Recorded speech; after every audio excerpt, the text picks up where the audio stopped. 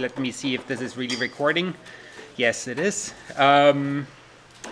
Welcome to the introduction to GLSL. Sorry, I should drink some Club Mate while we're here to wake me up. We're in the intro to GLSL workshop. Thank you very much for all joining. It's pretty packed. If it's getting too warm, let us know. I think we can open up more windows. I'm Markus. I work with Derivative, and yes, I'll give you basically the lowdown of, the basic lowdown of how you can use shaders in TouchDesigner, be it for simple 2D things or be it for some three-dimensional manipulation of pixels and such. So let's get right started by finding TouchDesigner and open up TouchDesigner. There it is. And we have multiple nodes in TouchDesigner that are connected to shaders. One of them being, and we'll start with that. Oh, I meant to mention this. Actually, if many people point to the bookofshaders.com as an excellent learning resource to browse through and look at simple examples to more and more complex examples when you're trying to wrap your head around certain techniques in GLSL. So it's a really good URL to remember, and it looks like it's being still completed, and there's more examples coming online so and so often. So it's a very good place to check. For everybody who just came before I started handing out after I started handing out the USB keys, there is three USB keys going around, and if you cannot get to this URL because the internet is rather non-existent, then on these USB keys you will find a folder called Simple Particle System, and please copy that. We'll not need it right away, so just whenever the USB key comes across here. It's not forum LAN, it's forum W LAN. Forum U LAN. Oh. Yes. And no, all is in little, yes. LAN. Also, yes. All right. Thank you. So once you have TouchDesigner open like this, let's have a look at what we have for GLSL operators. One of the things actually where you can already find pre-made GLSL things is if you're checking through some of the image filters in the palette. So on the left side, when you open up TouchDesigner by default, you have a palette that opens up, and there you find the image filters component. And just even dragging in the Cartesian to polar component, which is the first one, it's a very doesn't do much, right? It's basically converting the texture coordinate system from a Cartesian to a polar system. And you can see that this is done with a GLSL top. And a GLSL top, because you are in the top world, in the texture operator world, means that all the operations done on here are on the pixel shader side, while you can address a vertex shader here. I think you literally just have one polygon that you're drawing on. I actually never used the vertex shader on this, just the pixel shader. Anyway, a little example where you can find something like this. So let's put down GLSL top. And for that, open up the op create dialog. And how many people of you actually are not novices, like not total novices in TouchDesigner? So everybody knows how to place an operator, how to find the, yeah?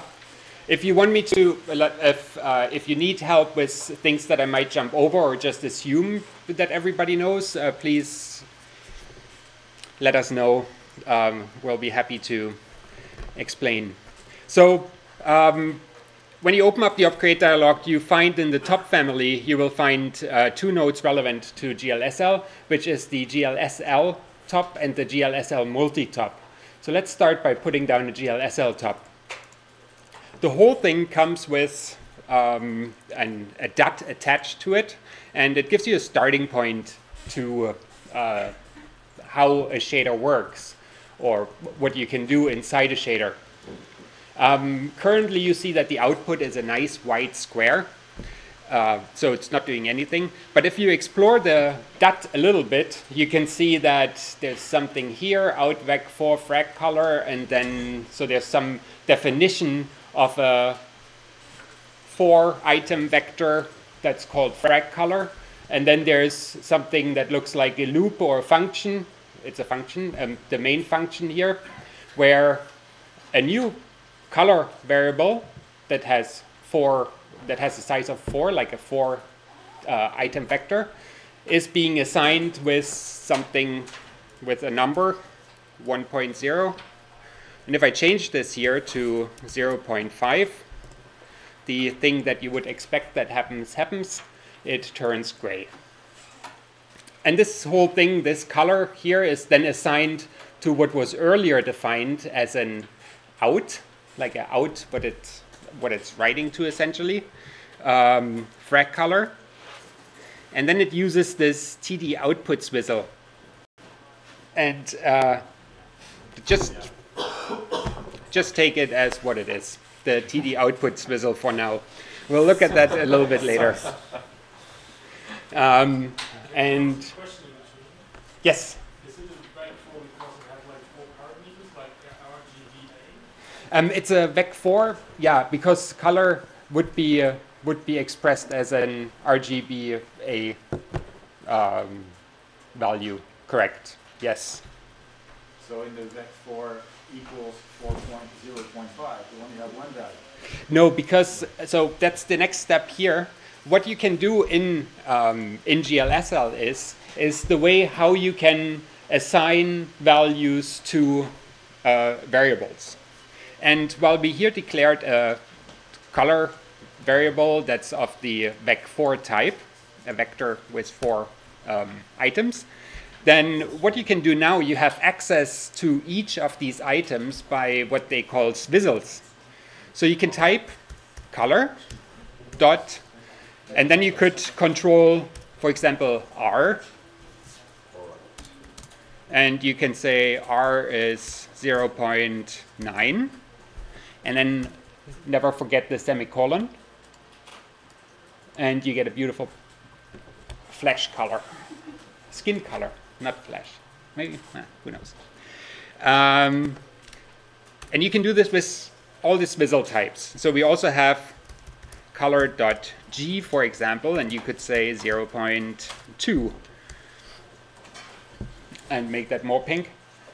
And color.b, which you could assign to 1.0. Don't forget the semicolon. And so you see we keep changing the color. And last but not least, with a color.a set to 0.2, the alpha is changed. But I have to do this because I have my preferences. I'm not sure, the preferences when you open TouchDesigner by default come as a checkerboard background for the alpha. And I always have this as black, but I'm going to change that to checkerboard. And you see basically now this color.a is controlling the alpha. Sorry. Yeah. Oh, sure. Sorry. Yes, of course. Edit preferences. Dup, dup, dup, dup, dup. Text size.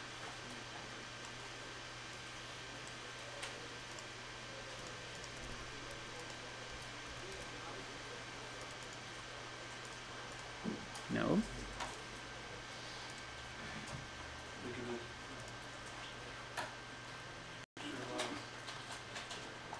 I never did that before. When you zoom out, it stays the same size. Ah. Right, I can... No, that is all 15, right? Markus, can you edit the extra color there? Because in this place, Yeah. you say Let me just also fix that. coordinates take on top. Instead, after you have say the override with the colors, running this, running this, running this. Edit content. I'll show you. There we go.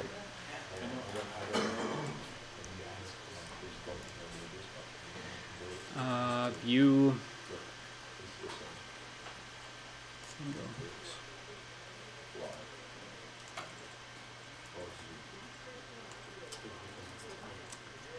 And so it will be mainly, for now, I'll try to do it like this.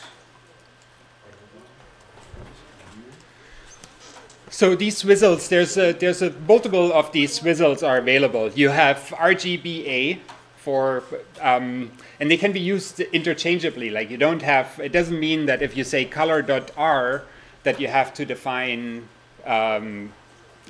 color.r basically means it's the first part of the vec4. So I could also say color.x and set that to 0.1, and now it's affecting the first part of the color vector. So those swizzles that are available are totally up to you to use in which way you would like.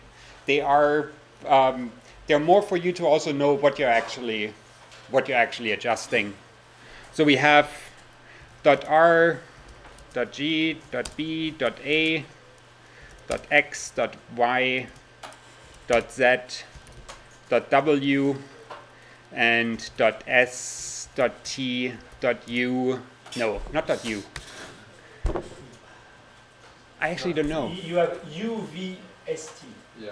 Oh, UVST. Okay, thank you.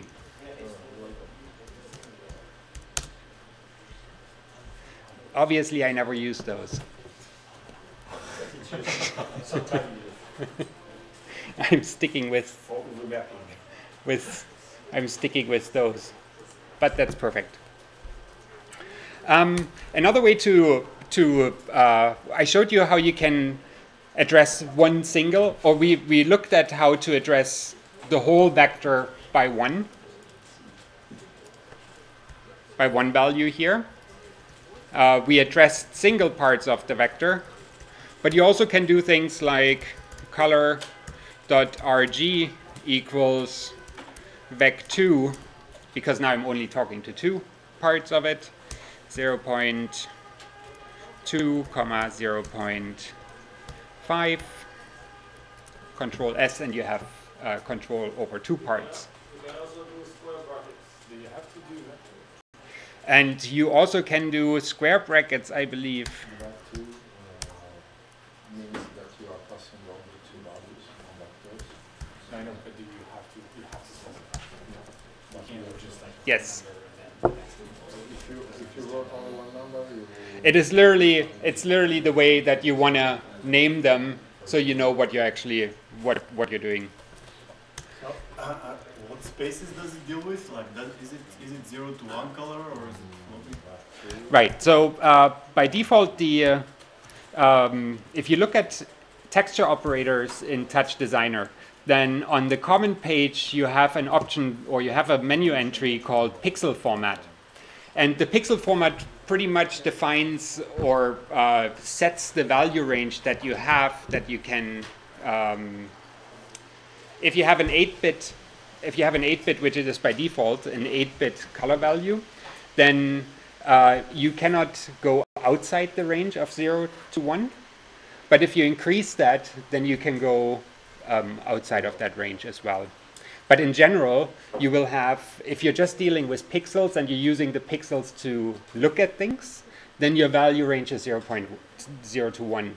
If you're starting to use, which is totally, which is a use of shaders, if you start to use pixels to store information or whatever, you can store in there whatever values you like.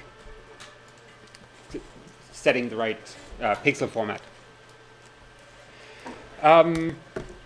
So what happens when you forget one of these semicolons, or you do something else that's illegal? Touch shows this blue-red checkerboard here and alerts you to a compile error, and it tells you to use the info dot to see details.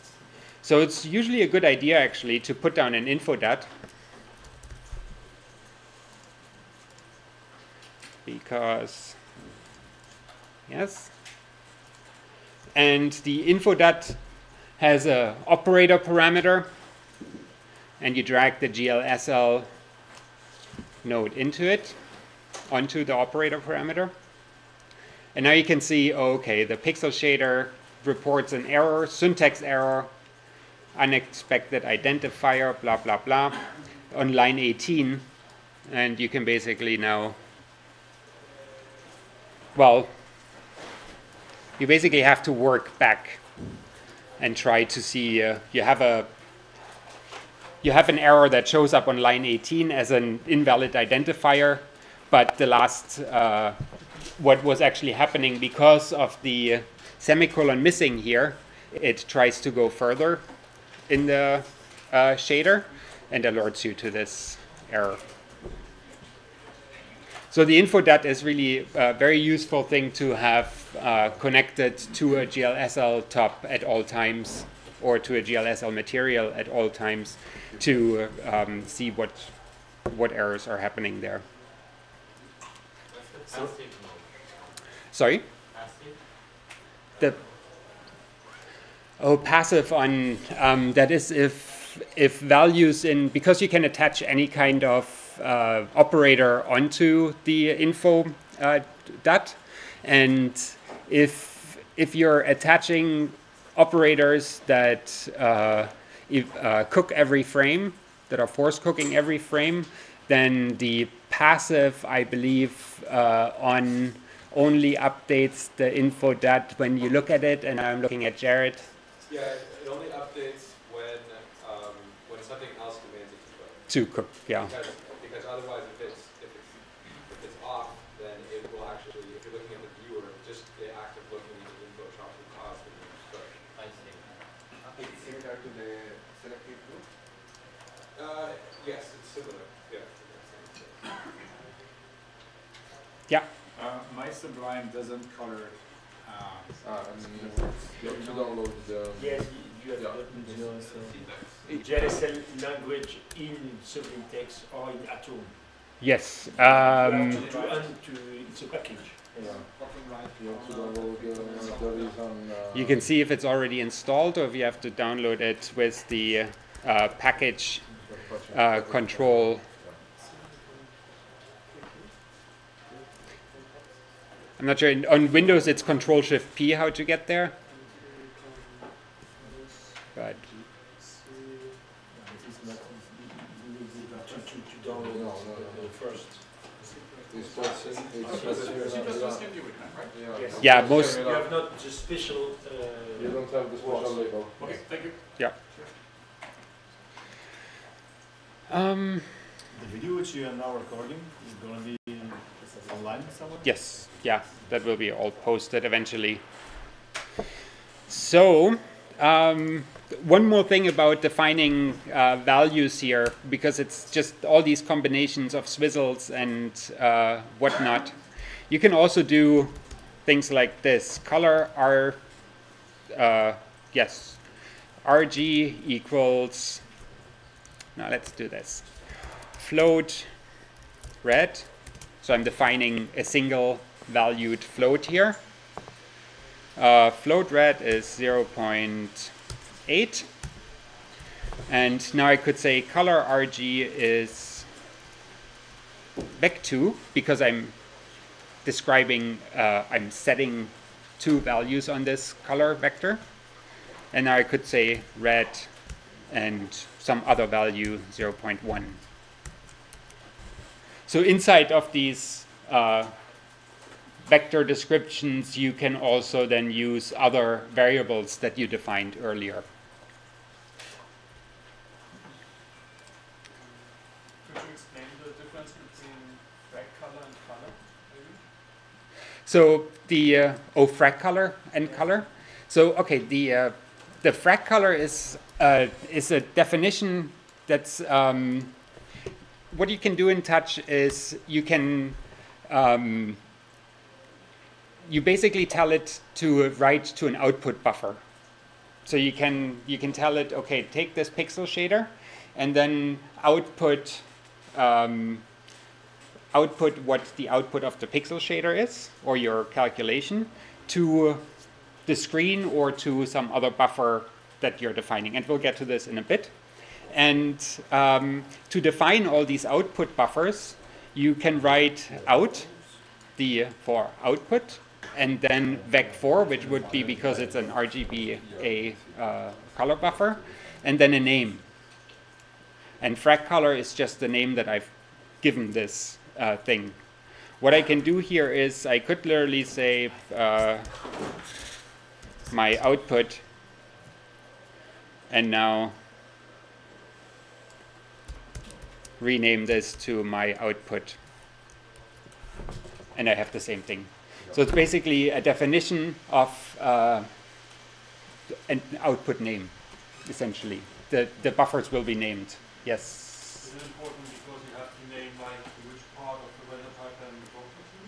It's by buffers, because you can have many buffers that you can address.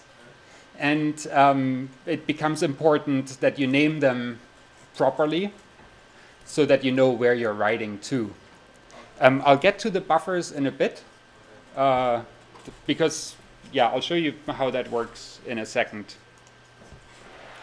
The next step, the next thing that is already in a shader when you just put down a GLSL is this vec4 here. I'm just going to comment out. You see commenting out lines is by 2 slashes.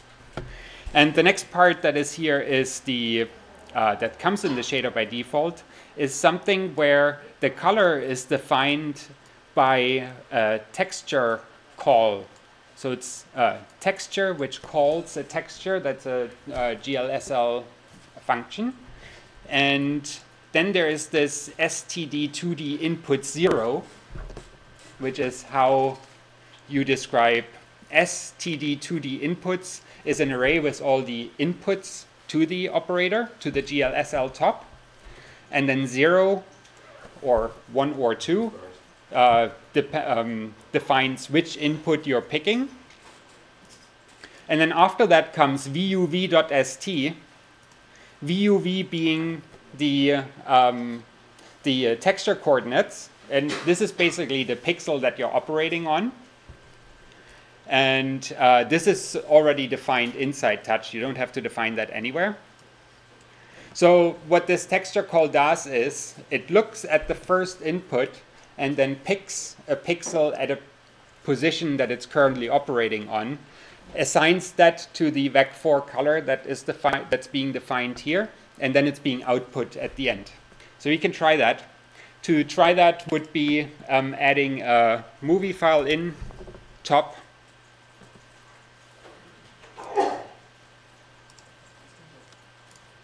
And you can plug that into the first input of the GLSL top.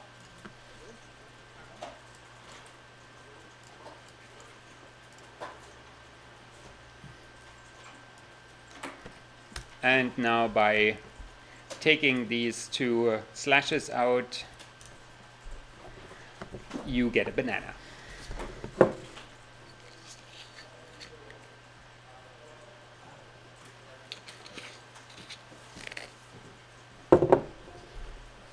Somebody asked what TD outputs was on. Sorry? Oh, yeah, that was the question before, and I didn't answer that yet because of the, I didn't go to buffers yet. Okay. But then we actually did explain more about already because the question came up again with frac color. Oh, yeah. But that is, yeah. But you know what it is? It's assigning it to the outs whistle that you defined. That's what it's doing is it's because matches don't have alpha only textures. Internally, I use a red only texture, so you give me an alpha value, I need to move it over to the red before it outputs. Oh, I need to store it. Okay. And like there's no like monochrome alpha only texture on Mac. So I need to use a red green texture. So it allows me to move the channels around. Okay. You're reordering To what the actual operating system allows. So, funny. And you need to define that only because when you're working on both systems. That way it's portable. Yeah. Okay. Would you like to explain that? People are interested in it. Yeah, okay. I have some better information to the TD output swizzle, a function that I generally just put down, but Malcolm's going to give you a short, closer explanation to that. Yes. So basically, you just always want to have, whenever you output a color in from any of our shaders, both in the materials and in the tops, you always want to output it through that function. And the reason is because Mac and Windows stores their textures differently. For example, on Mac, there's no such thing as a alpha-only texture. So internally, I need to store as a red-only texture. So this essentially just takes the value that you've written to your alpha and then moves it over to the red channel on Mac. So essentially, it just allows your shaders to be portable between Mac and Windows. They'll work the same on both of them, despite their differences in the way they use OpenGL. So really, you just always use it. Really, is in the end, it's all you need to do. Okay.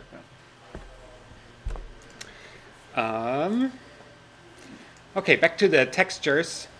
We have one input here, and just to show you the second input, and I think you can repeat that for yourselves quite well, copy and paste the movie file in and pick a different image or sample image and plug it into the second input. And now you can define a second color. Back for color 2 is texture, and now the STD 2D inputs 1, comma vuv.st and a semicolon. So now I have a second color here. And I can do something with those two colors. I could, for example, now say color equals, I think actually that works too. Color 2. So I'm subtracting the second texture from the first texture here. And what I get is a banana with a sky subtracted from it. So basically, you can get to multiple textures that you're inputting, and then you can combine them or manipulate them in any way. One thing, and Priyam, you asked that earlier actually, was that one use of GLSL textures or GLSL materials, GLSL tops specifically, can be if you're running systems that where you're running into problems with top chains. You have lots of tops that are taking up too much cycles on your GPU or too much memory. Then sometimes it is advisable to combine them into one shader. And that's most often if you take like a level, a composite and a level or something like that. And those are these ways how you write your composite function yourself, and then say your level function would be color times equals 0.4, and you have your own simple level right there. So it makes really sense to do these when you're running into trouble with too much pressure on your GPU. Can I ask you a question? Yeah. If the two textures are different pixel dimensions, Yeah. how does it do the color subtraction? It's not like a one-to-one pixel match. It does. It would be a one-to-one pixel match because it takes the first input as a resolution, and then you have the UV is stepping through the UVs or through the 0 to 1 in each direction of the first texture. So you're not sampling you're basically squishing or stretching the second input. So that they do match. Yeah. So if you take a little, let's just try that right here. If I change the resolution of my second movie file in to an eighth, nothing really happens to my output, but the GLSL top has still the resolution of the first input, and it's sampling with those values. So in this case, you would be sampling multiple times in the second texture. Turn off Slack before doing workshops. There we go. All right. Now we looked at getting at textures, and we looked at the different inputs to a GLSL top. And we have also this vuv.st, which is the texture coordinates that we want to look at, that we want to sample from the texture. And obviously, we can also take this vuv, which is given by us from TouchDesigner, and change it. So we can make our own vec2 text chord and just say vuv.s. Oh, sorry, I'm in the wrong. There we go.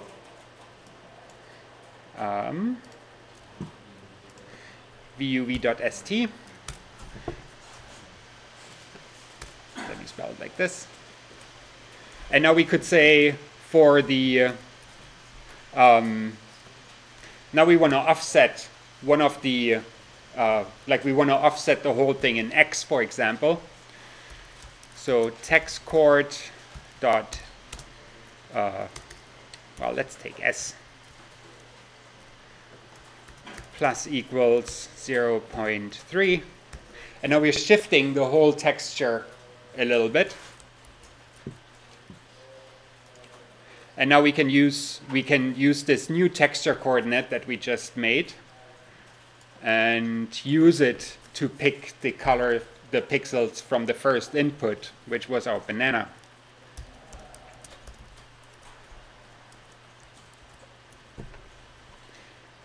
And our banana shifts. Because for the first, for where you, or for for the first pixel, so to say, that it's operating on, it's actually looking 0.3 units into the texture, pulls the pixel from there, and places it on its currently operating pixel.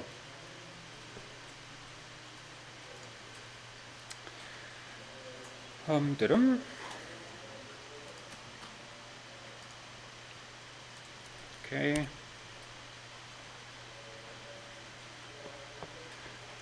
Similarly, you can also stretch. These coordinates. So if you want to do scaling in a shader,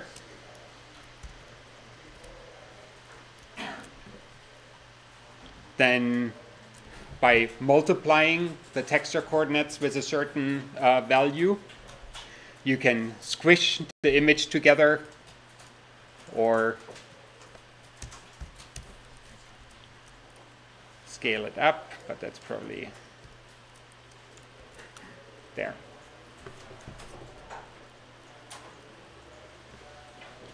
Scaling the whole thing.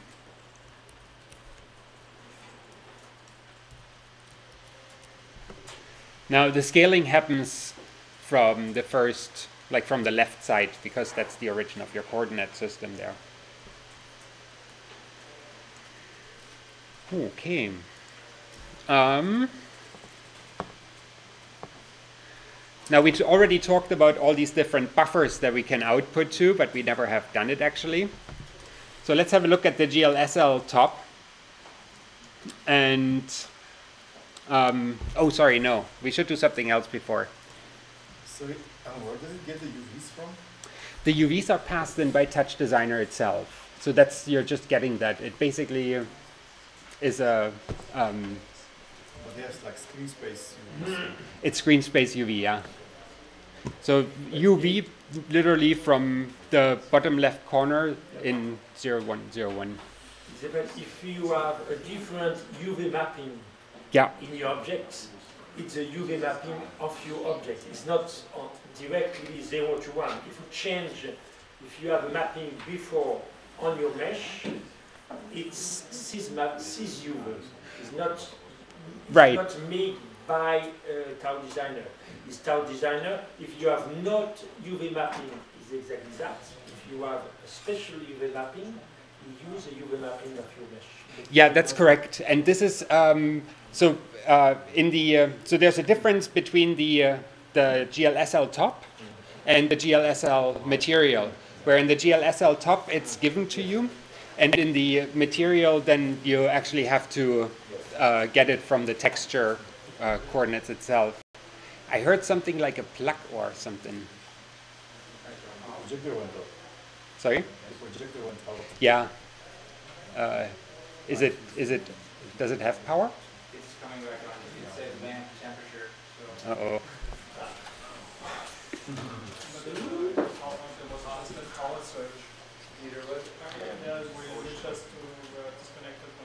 Oh, you guys, okay, so something to do with power getting pumped.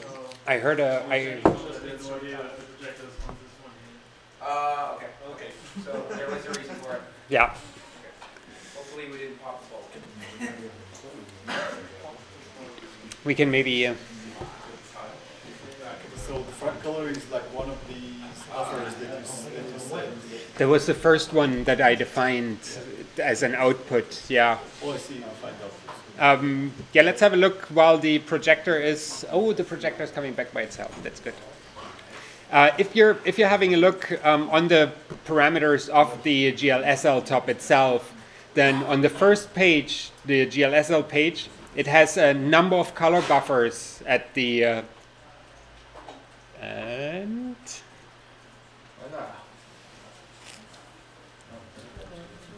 yes, excellent. At the bottom of the GLSL parameter page, you have a number of color buffers. And let's just do that right away. We have, it's set to 1 by default. So let's output 2 color buffers here. And previously, we changed already that name here. The default name was frag color, and I changed it to my output. But I can just define another one here. Out vec for my other output.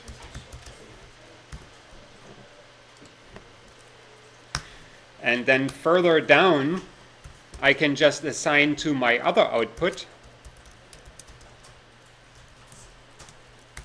another color. And I'll do the td outputs visual function as well. And then I'll just assign to my second color buffer, I will just assign the color 2. So the second input that I had there.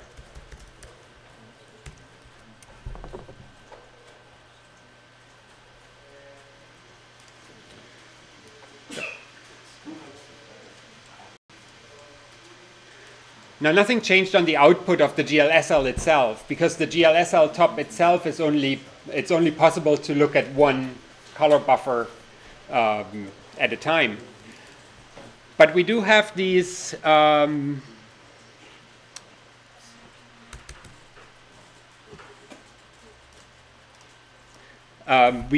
render select tops.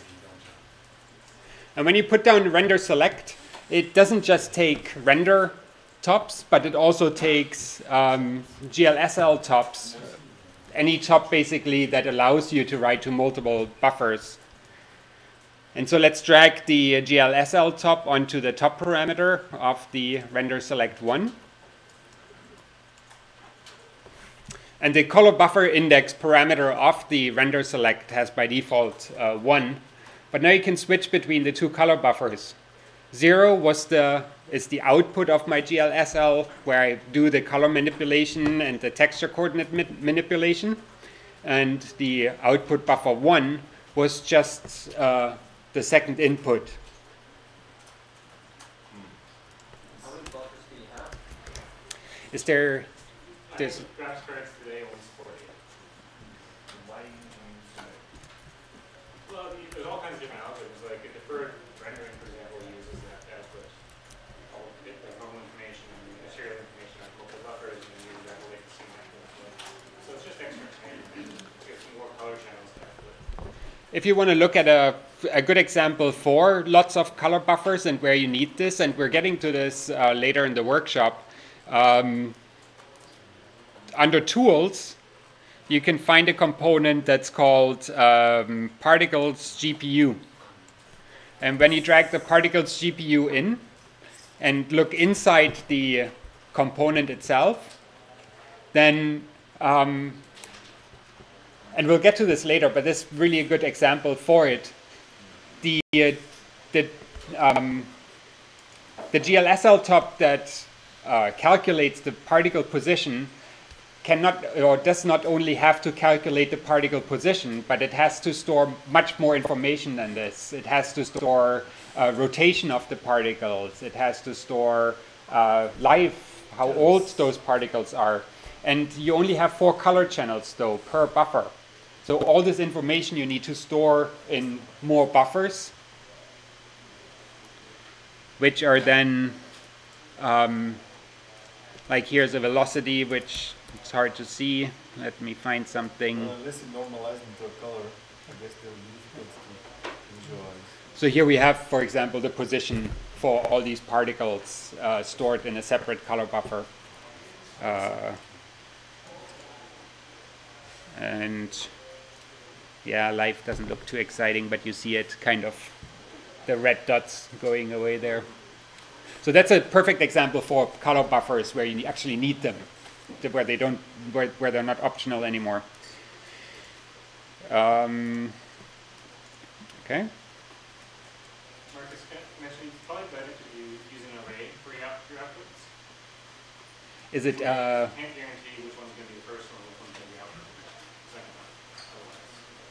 Oh, Otherwise. if you go in order, not even in order, it guarantees it. I don't know if that's implied by the language. It's possible different drivers can do different. Okay. You can also use the layout qualifier.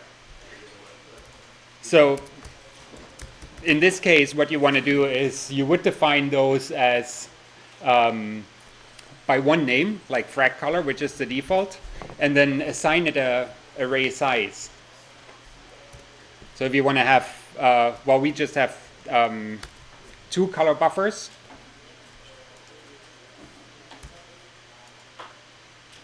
No? Yeah, that's right. You change your variables Oh, right, sorry. Yeah, thank you. And then to output to those, and I should be doing this in here so everybody can see it. Frag color 0, so you have array access to that. And frag color 1.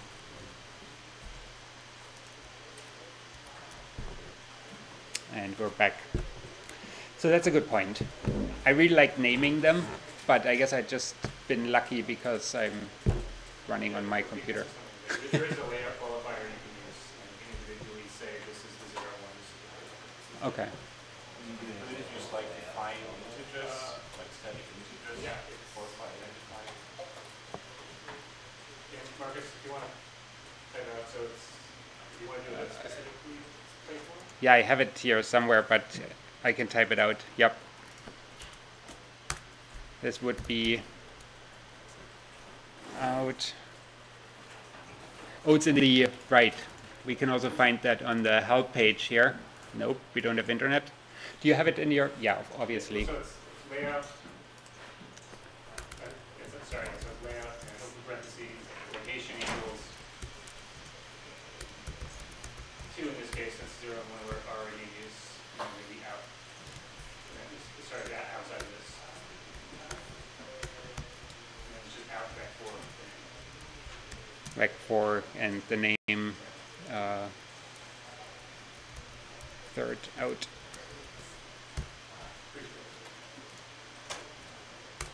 That was whatever your third out is.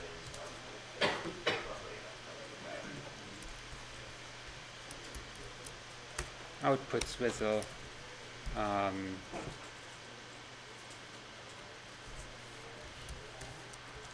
let's just give it a default number or like a gray. Okay, and increase the color buffer to 3, and we have gray on the third output. Okay, yes, so definitely, yeah. If you want to name them, then we need this layout qualifier in the, at the start. Can you reference stuff outside of the node or just inputs? You only can, when it comes to textures, you only can reference what comes via the inputs. But how do you get information into the shader? One of the things, for example, that you might want to do is I have been typing in all these values here, but those values are usually things that you want to control from the outside. They're not fixed. And this is when we want to start defining uniforms. So if we want to have control over this scaling factor that I've defined here, we can define outside of the main loop a uniform. So we'll type uniform and we'll make it a float because it's just a single value. And we'll call it scale x. And instead of the 0.7, I'll use scale x here. Save it. And now we need to define this exact uniform that we defined in the shader. We also have to create it on the node itself. And that's what these vector pages are for. So on the vector 1 page, if we type scale x, comes right away back because the default value is 0.5. And now you can control this scaling factor from the node itself. So now exporting onto it with an LFO chop, or if you need to bring those things inside.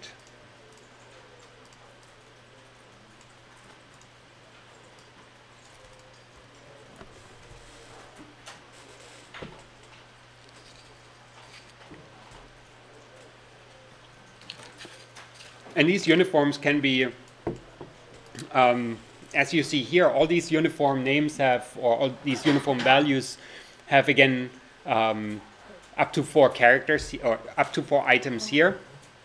And therefore, you can define uniforms that are of the type vec4 as well, or vec2, or whatever you need. So in fact, if I don't want to just scale in x, but I also want to scale in y, then let's rename this to scale. And I'll make this a vec2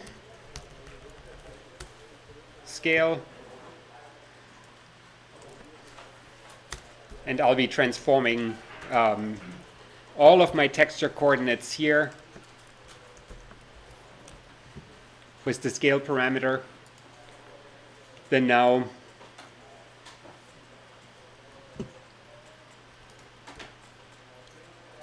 you have control over the x scale, the horizontal scale via the LFO. And I'm just going to turn that off. Zoom in a little bit. And y scale with your second value here.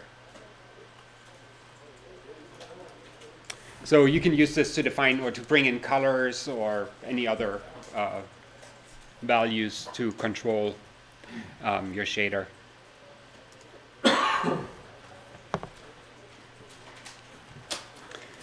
Any questions on this?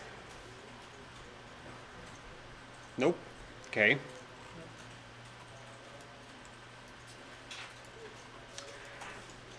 One thing that's really nice to do in TouchDesigner, and I'm not sure if you all know about this, sometimes you make little examples and you want to package them up and just have them in a component itself. You don't have to copy and paste into another component. You can select all the nodes that you want to have inside a component, and then right-click onto a pane and say collapse selected, which is pretty low down in the menu. Here, it collapses it, and you can call it 2D GLSL examples. All right.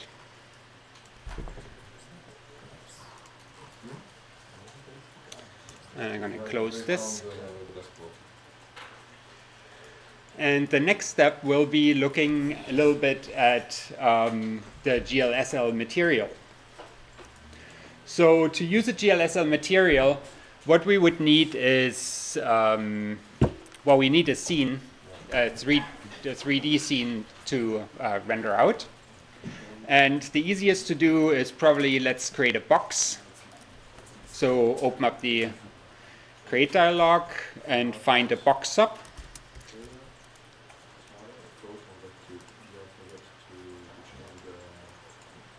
Now usually what I do to set up a render scene, you need a geometry component. So what I do is right click on the output of the box sub and get the geometry component here. And we need a camera.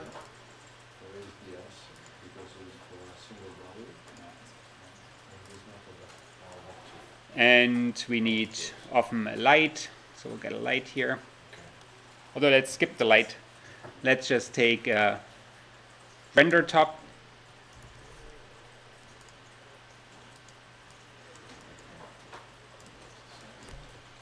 And sorry? There's a geo component.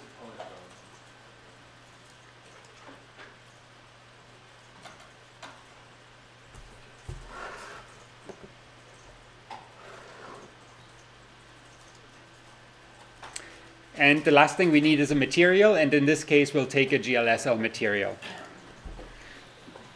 So in the Op Create dialog, go onto the material page and find the GLSL material.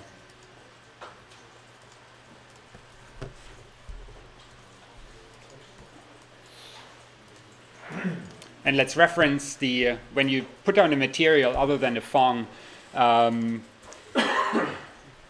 no, always, we need to reference the material on the geometry component itself. So click on the geometry component, go in the parameters to the render page, and then drag the GLSL material onto the material parameter there.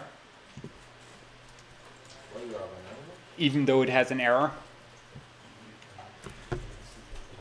And we can check what the error is.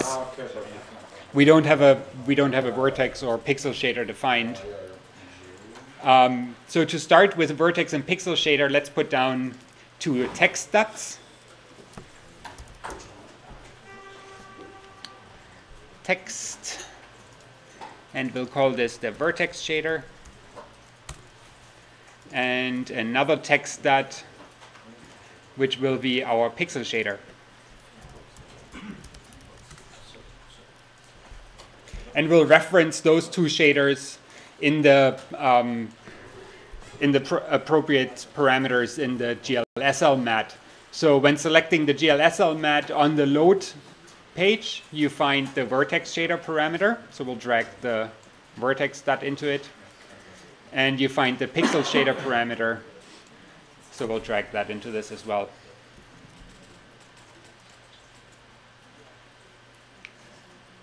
Okay.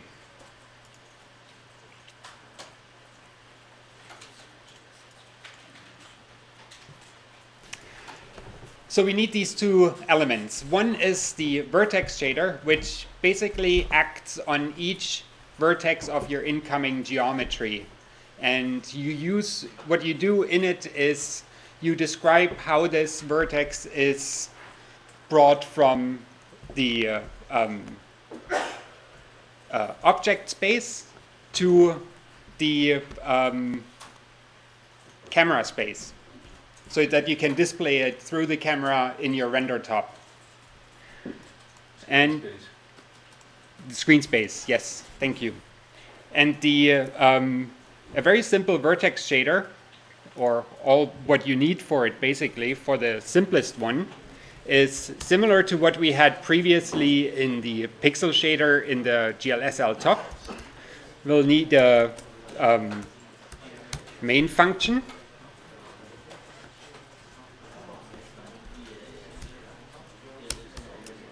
And then we'll use a call which is GL_position.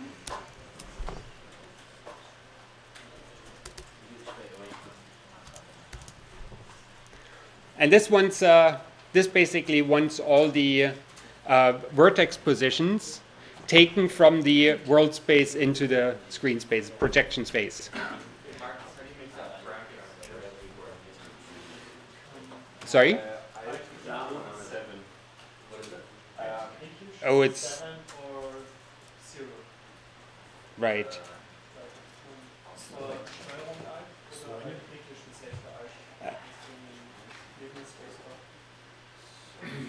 Alt GR.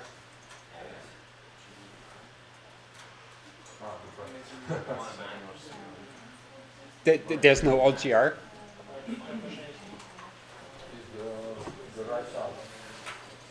Alt Shift and Graphic.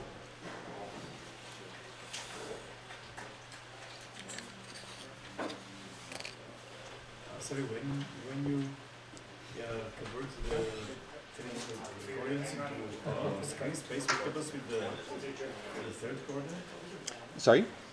For You said that you convert the world space coordinates or object space into screen space? yeah, Is it just a projection? yeah. So, Then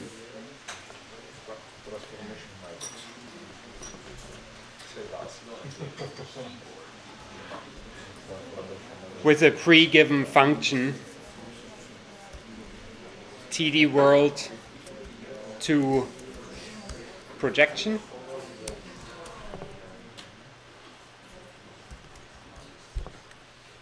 And then inside here, we'll take a TD deform function. And inside that, we'll take P. And let's take that a little bit apart. So the TD world to projection is a function, a TouchDesigner shader function, which converts from world to projection space. The TD deform function will take your vertex position attribute, which is P, which comes in by default, and do any deforms on it that are through bones and instancing. If you go to the page, page how to write a GLSL material, it lists pretty much the single parts as well, because you also give the single parts that the TD deform does if you need them, right? Yeah. Generally, you just throw through the TD deform and it takes care Of it, correct. Is P a three-dimensional vector? Yes. Yes. And the other thing that TD deform does is also converts your soft space positions to world space.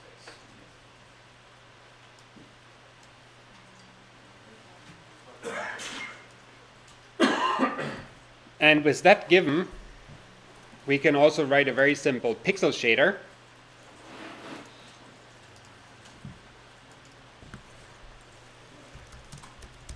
And we'll start again with the OutVec4 frag color from previously.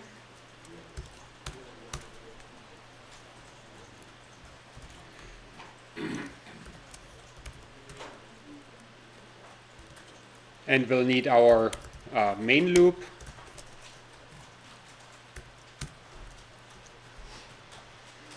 And we'll need to define the output color.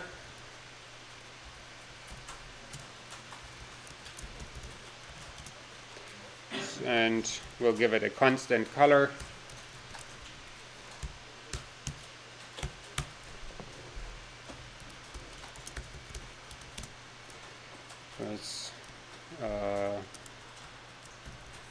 color.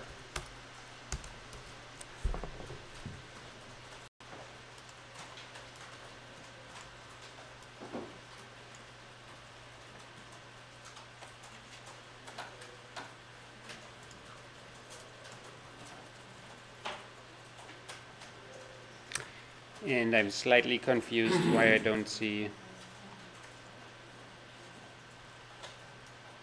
this as a white box.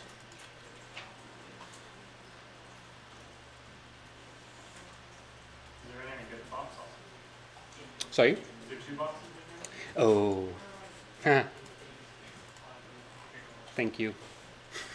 I probably should have started with deleting the default network here, because the render top picks up. The render top by default picks up all the geometry as the geometry parameter as a star in it. So okay, so we're rendering a white box here. Now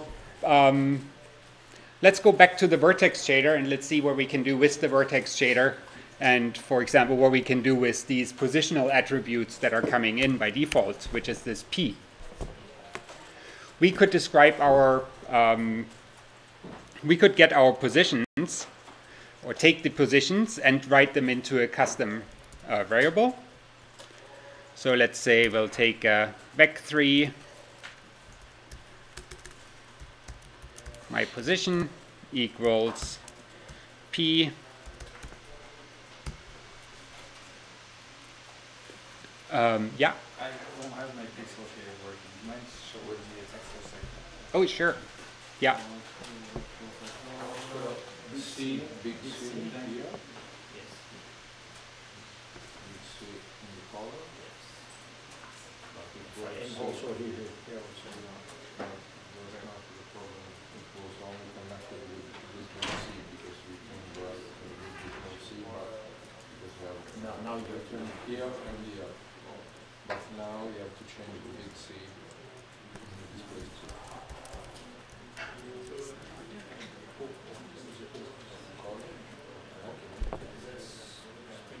Good option.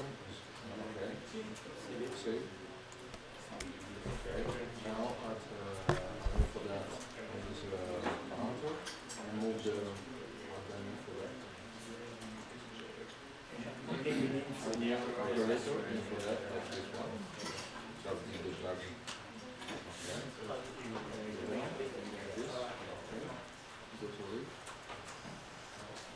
Using the period in front of Java for C#. Markus, have you told people about info? Info, yeah. That's probably a good idea to put down again. As I showed you before, yeah. Have the info dot always connected to your shader so that you can debug if there's errors.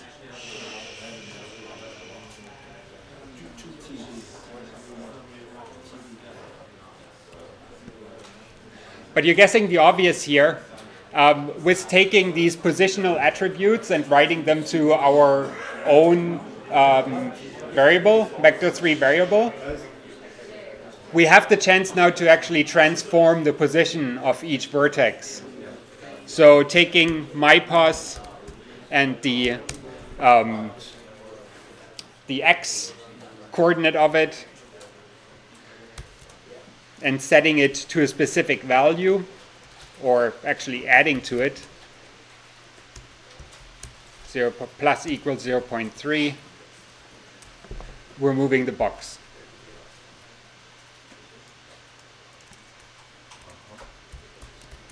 My position dot y plus equals 0.3 or 0.5. You're moving the box up.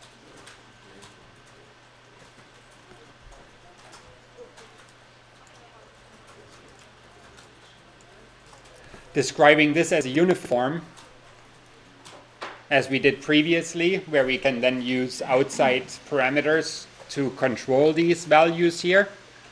We can define uniforms in the vertex shader as well by typing uniform. We'll take a vec2 for xy and call it translate. Or we could also, let's make it a vec3, because we'll just be able to translate it into all three directions. And then say mypos plus equals translate.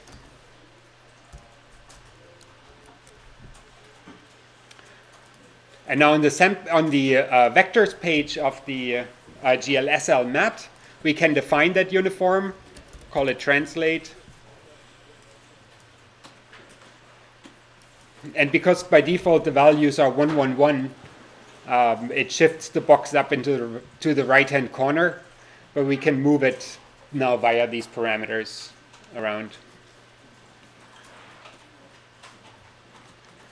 Perhaps even again use an LFO chop.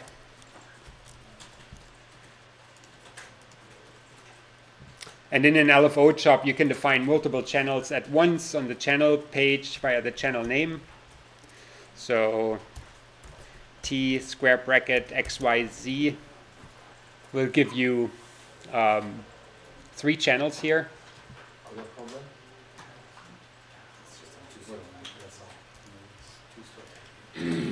And we can export that onto the translate uniform that we defined. I'm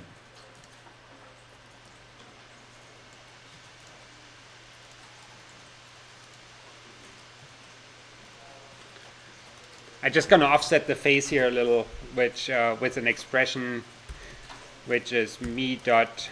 How do you make 3 channels? Sorry? How do you make 3 channels? You can create 3 channels on the channel page by saying T open square bracket XYZ, or you can type it out. I mean, you don't really save that much here. TX, TY, TZ.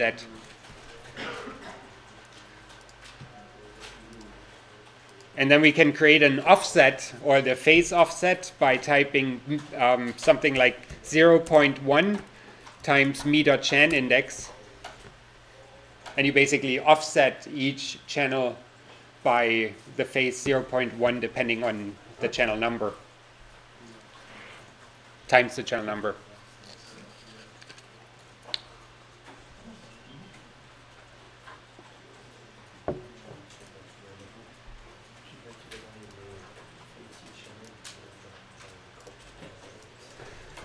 Now the next thing that you can do in shaders, especially if you use the GLSL material, is you probably want to put some kind of texture onto the geometry, an outside image that you plop onto the geometry itself.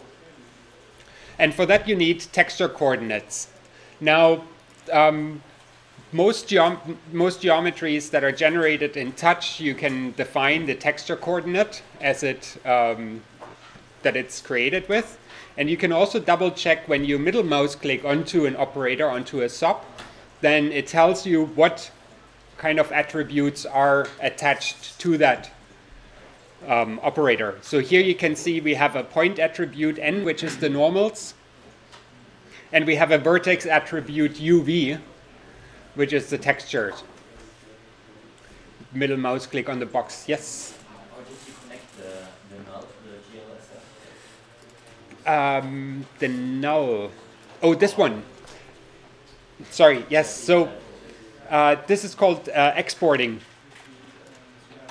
So to export values from channels onto parameters, you select the operator that you where you want to control the values. So in my case, that's the GLSL material. And you go to the page where those values are. And then on the chop here, click the active flag, view active flag, which is the right corner. So the whole border disappears of that node. And now when you roll over a channel, it turns green. And now you can take this channel, drag it onto the value that you want to export it to, and let go. And a little menu pops up where you choose export chop. And you can do this with all 3.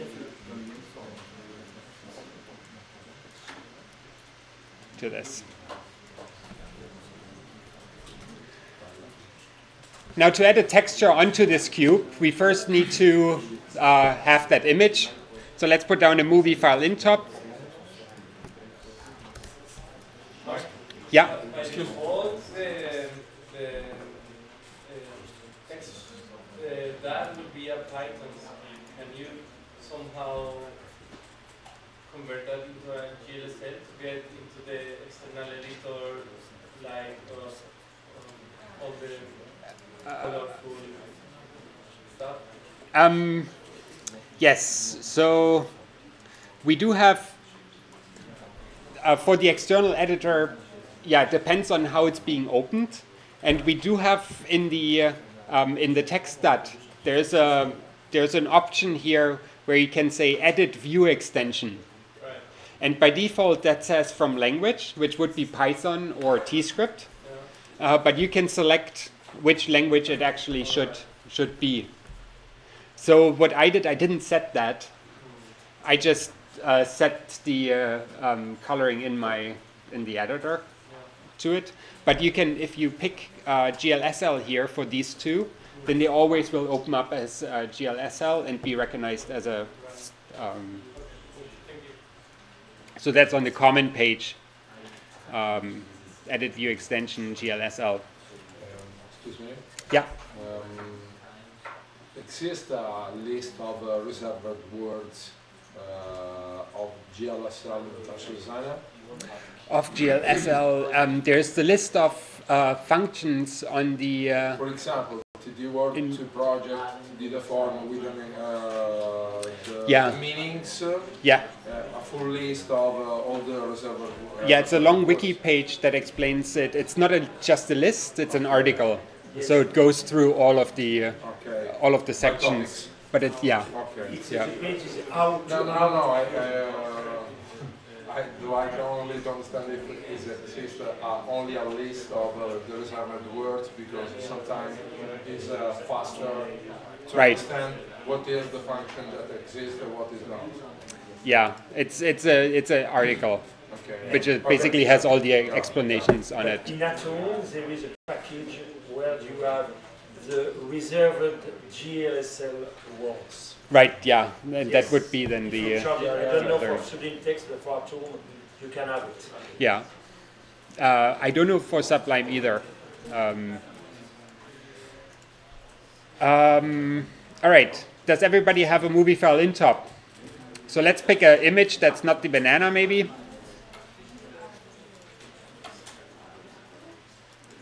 And what we need to do here is we need to read in the texture, and we did that previously in the pixel shader. We'll probably do that again in the pixel shader now. But in the when we used the GLSL top, we were given the texture coordinates by TouchDesigner, VUVST. Now we have to get them from we have to take them from the geometry and move them to the pixel shader stage. So first, let's get this image here that I have on my movie file in and attach it so that we can access it in the GLSL mat. And this can be done on the samplers page. So if you click on samplers 1, you can give this sampler a name. And let's call this, I don't know, I'll call it a photo. And reference the operator. Just going to attach a null here for prettiness.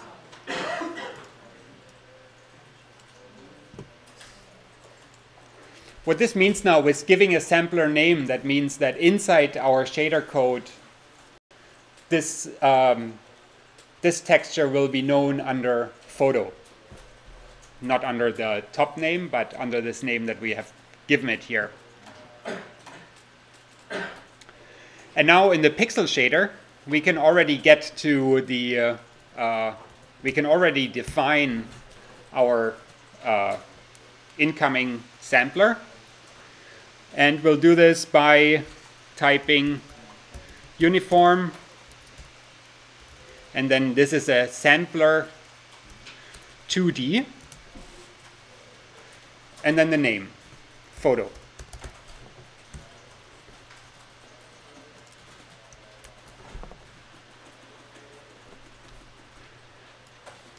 But again, what's missing here is now previously we had VUV. We need to get from the vertex shader stage, we need to move this into the pixel shader stage. So in the vertex shader, let's define the texture coordinates. So we'll, yeah.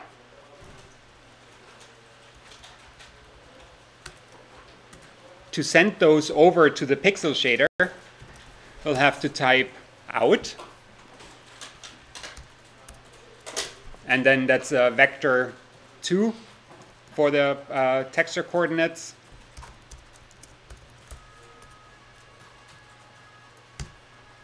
Okay.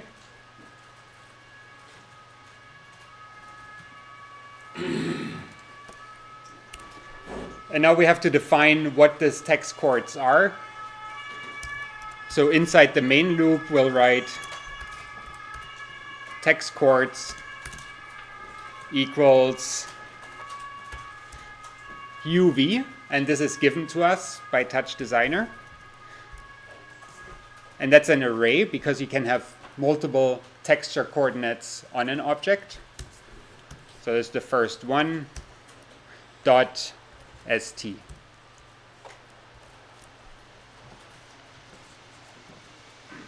So we're sending text chords out, and now on the pixel shader side, we need to receive it.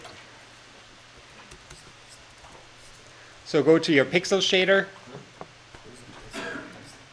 and in the pixel shader type in vec2 text chords, I think I called it. Text chords.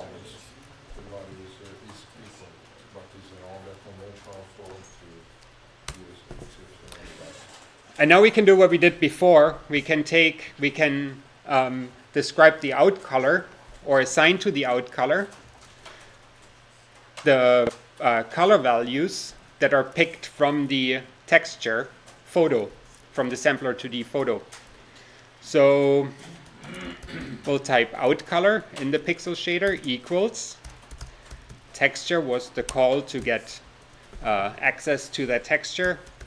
Photo is the name of the sampler 2D, and then text chords.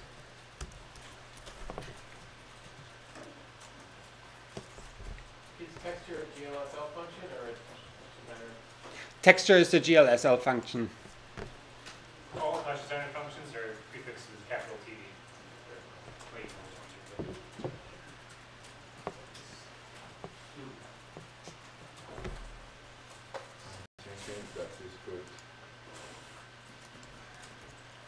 So what we did here is essentially build a very simple shader that takes the geometry and assigns a material to it.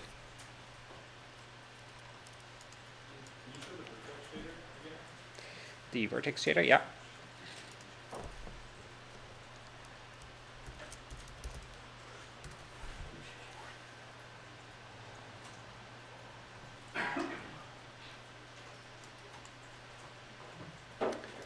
And I'll package that up again into a component here.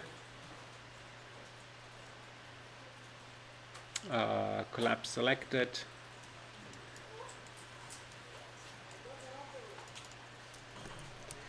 And call that a GLSL example.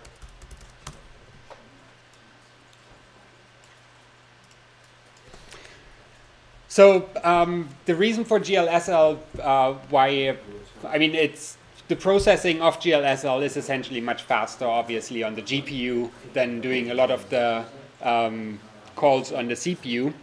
And therefore, things that can be done is if you have to do operations on a huge amount of points, for example, and you want to offset points, then you don't necessarily want to do that on a sub-level, but you want to do this on the graphic cards level.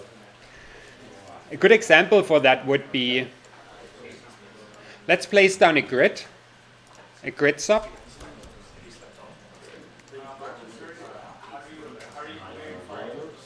Sorry? Oh, okay. just questions like the ins and the outs. Yeah. They're publishing to like a global level, which is shared between all the GLSL nodes connected to this.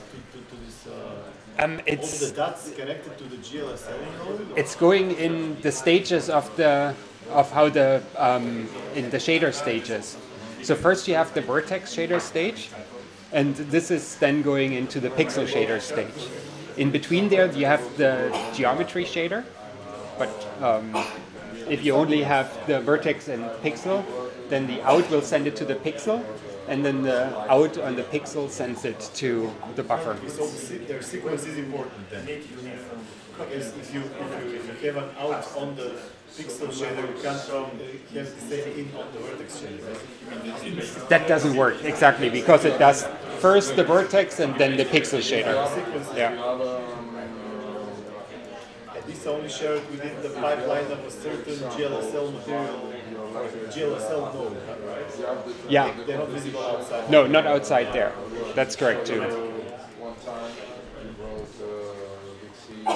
So what is if you, let's take for example a grid sub, and let's try to offset this grid sub by a noise top.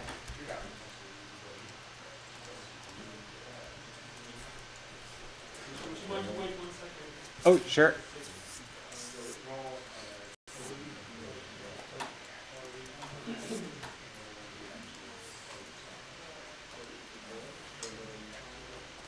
I mean, I can, this is basically an example that you don't need to work with because we'll be replacing it with a GLSL. So maybe I'll just move on here. We have a grid and we want to move the points of the grid in the Z direction by the values taken from a noise top. And a way to do this would be, a pure node way would be to convert the grid into a chop.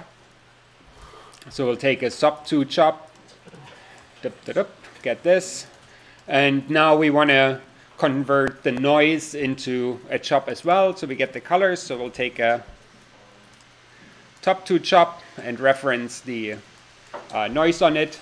And now the first input to the top2 chop is UV sample values, and we can use the grid here. We have to manipulate it a little bit because UV sampling values are always between 0 and 1, while the grid has its center at 0 itself.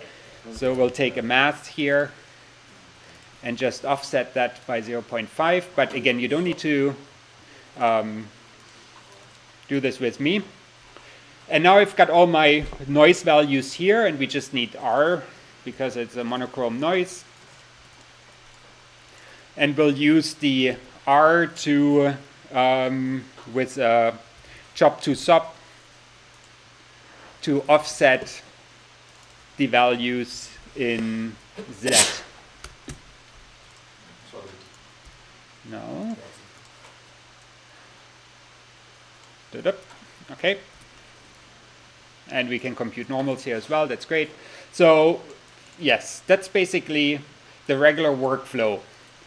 Now this is all fine and dandy if you have a low amount of points, or you just have a static image. But if you start animating, the whole thing, then pretty quickly, depending on the number of points that you're acting on here, you will see that your frame rate starts dropping. I'm pretty impressed actually how long that takes here.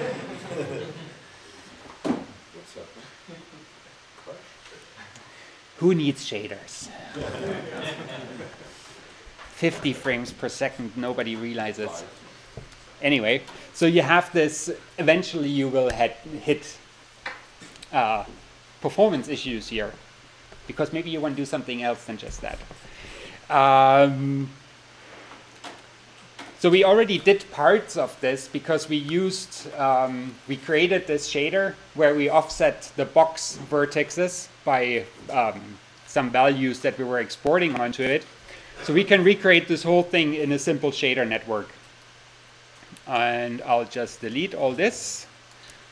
Now I'll keep the noise here. Okay. delete this. We don't need the job 2.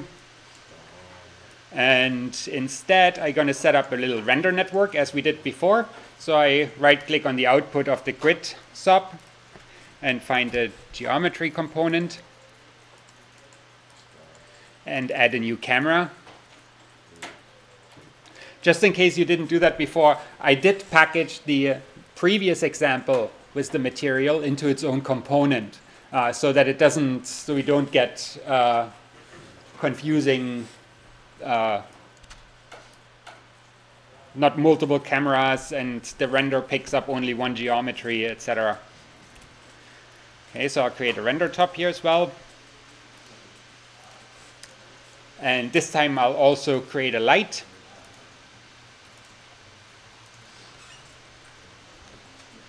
And I'll create a Phong mat. Because what we'll do is we'll use the Phong mat as a starting point for this example here. So the Phong needs to be referenced by the geometry. On the render page, you find the material parameter, so drag the Phong onto there. And now what you can do is, with the Phong here, the Phong has a little pulse button here where it says output shader. So this can create a prepared Phong shader for you. When you hit this output, it creates a Phong 1 GLSL and a vertex and a pixel shader. And the vertex and pixel shader, as they are exactly what the Phong shader would be.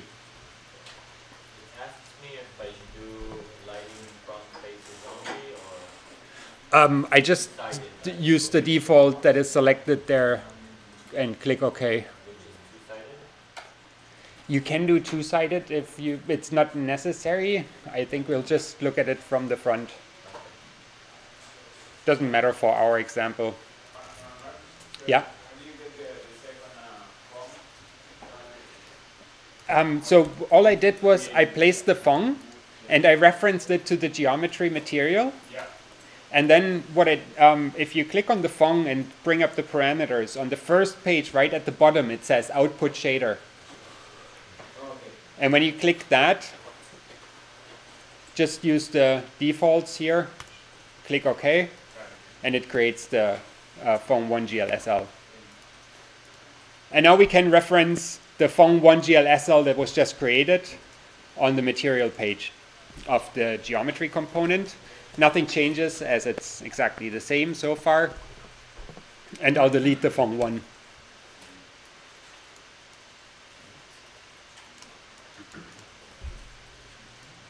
Just to mention, like, if you're interested in some of the other features that are in the Phong, like the rim lights and stuff, if you turn on those features and then output shader, you're going to get a shader with those extra features added to it. And some things like constant lights or so it's going to be exactly what's currently needed. The first one of all, water effect and mouse. So the next thing that we want to do is we'll take the noise here and we'll use the noise values to offset each vertex. So first thing that we need to do is reference the noise as a sampler on the GLSL material.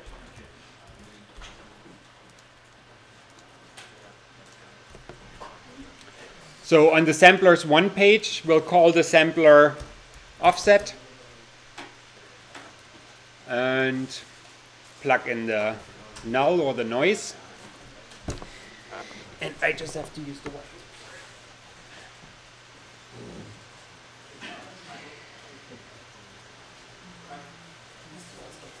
Other problem?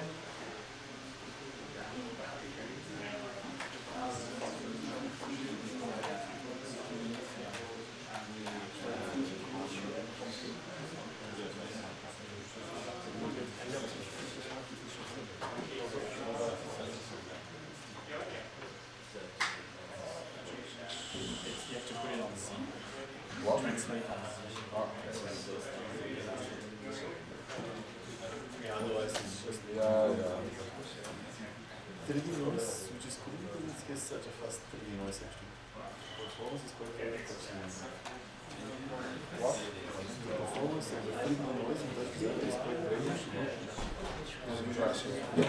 It's not good, it's impressive.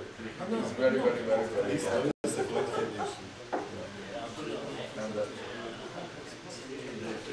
very interesting, the 4D noise. 4D noise is the base of the...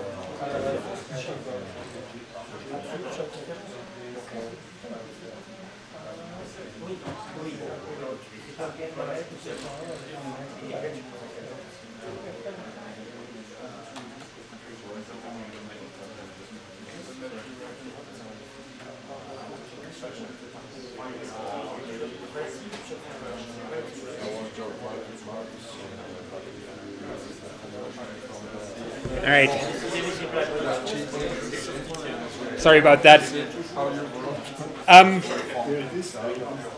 What we did previously here was that we defined the sampler, and then we used the sampler in the pixel shader to attach it onto this cube.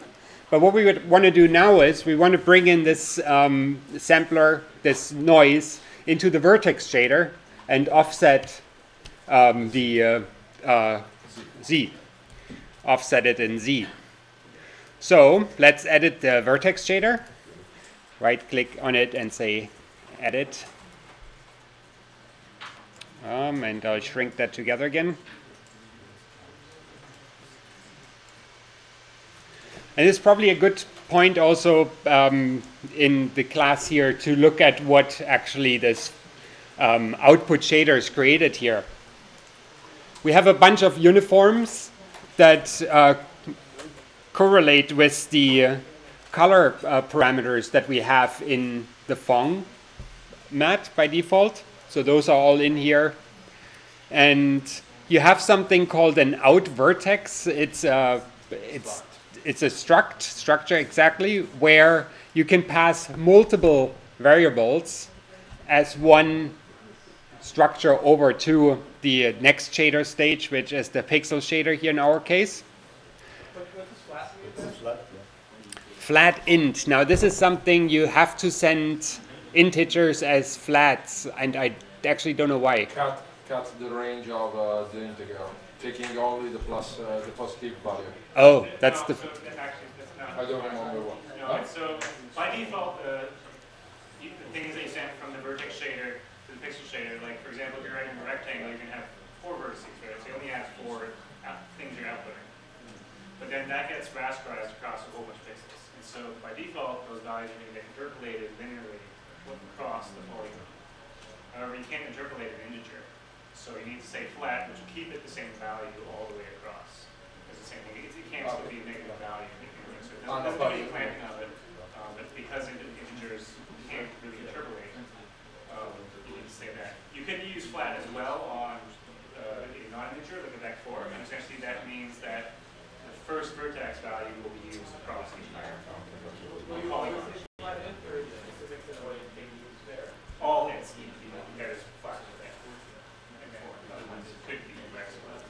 Would you just get illegal values when you do just int?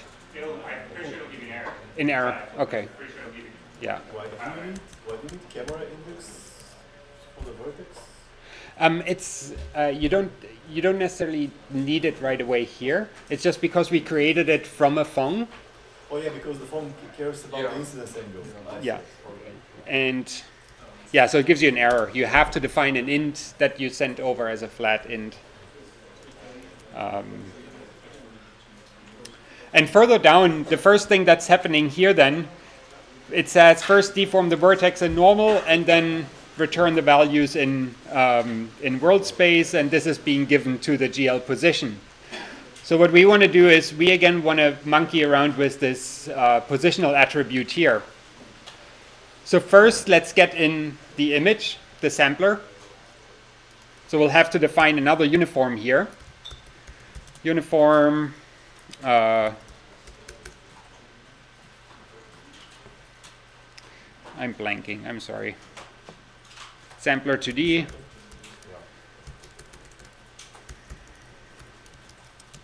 And we called it offset.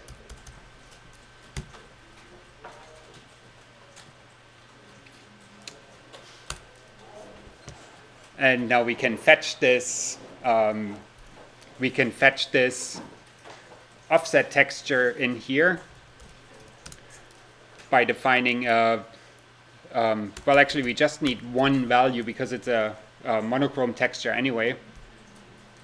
So we'll take a float offset value, or val, equals texture, and it's called offset, comma, and then the texture coordinate would be uv 0.st.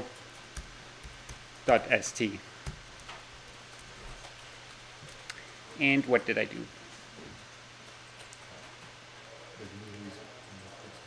Can you explain again what ST stands for? ST is basically the swivels. So you could say it's which part of the variable which could be a vector, and then which part of the vector you're pulling out. So previously we had the color vector with the RGBA.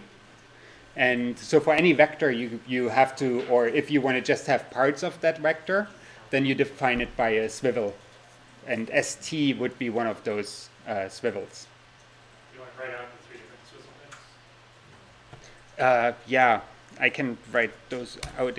There are, so we had swivel RGBA. Then there is X, Y, Z, W, and it's UVST, right? No, it's a STPQ.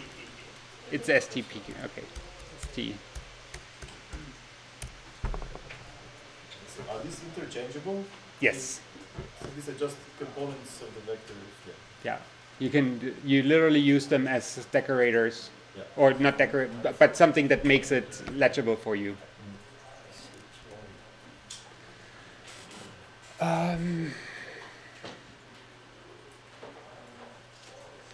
All right, let's check the info dat. Oh, right, obviously. So what I did here is the info dat gives me the error implicit narrowing of type vec4 to float. So what did I do in my vertex shader here? I said float offset value. I defined it as a float, but then I'm looking at a texture which will return an RGBA value. So I have to narrow this down to just look at one of the components. And it's all good again. And now I'll make myself a new an offset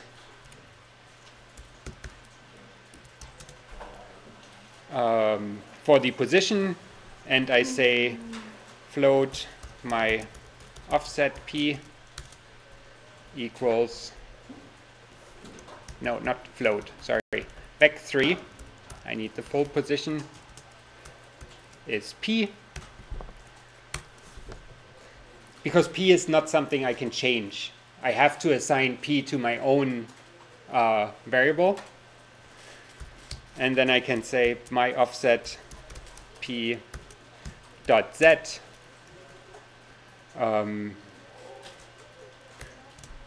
equals offset val.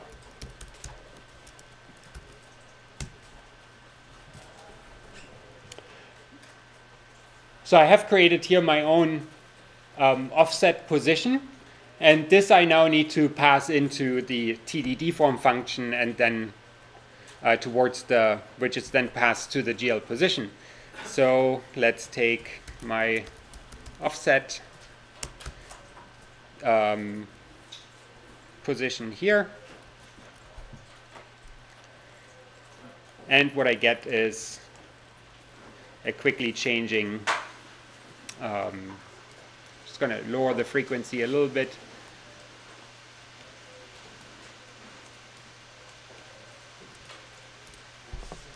Oh. A very flatly shaded but offsetting grid.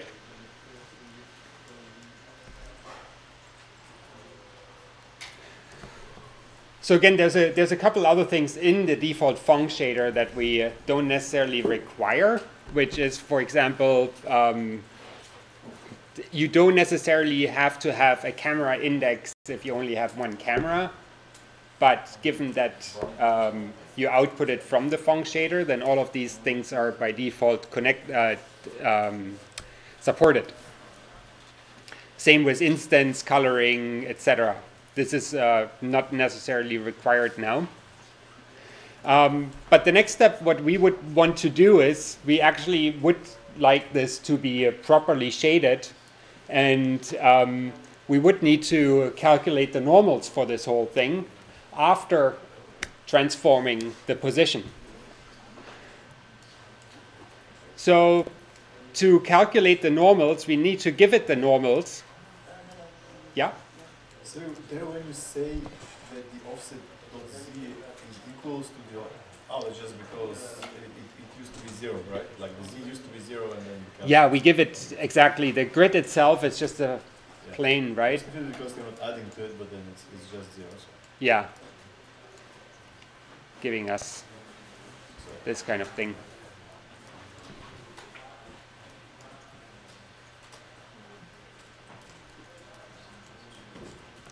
So to do the normal shading now, or the shading of this whole grid, we would have to pass in the normals as a texture as well. And we can do this by adding as a new branch, and adding new branches in Touch, middle mouse click on the output of the noise that you pluck down first, and find the normal top, normal map top.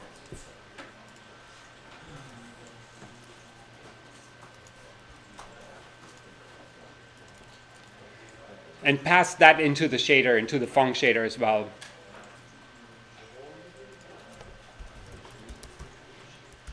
I'll call this sampler normal map and reference this null 2 to it. Is there no way to compute this in the shader? There probably is, but You can't compute this in the shader.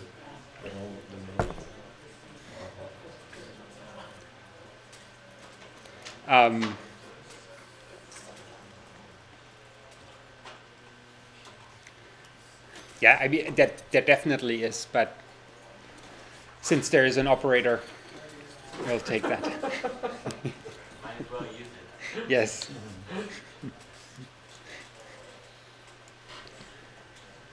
Okay, we've got that connected.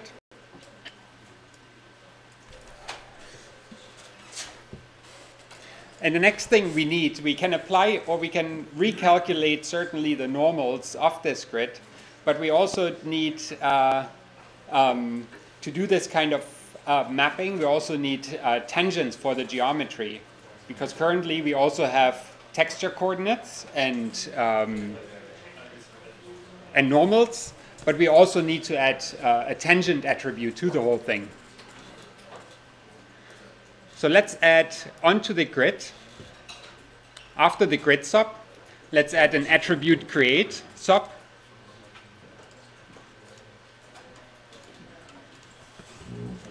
And enable compute tangents.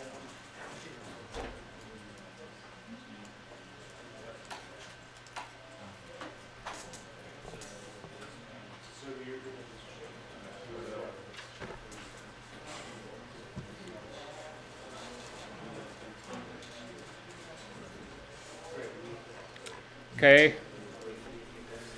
And now let's grab the normal map in here, in the vertex shader again, by saying the uniform sampler 2D, normal map. Okay.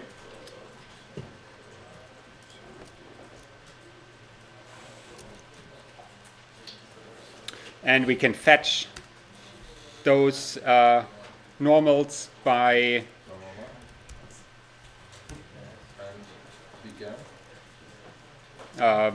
defining a vector 3, and we'll call it normal text equals texture normal map. comma uv0 dot st dot rgb.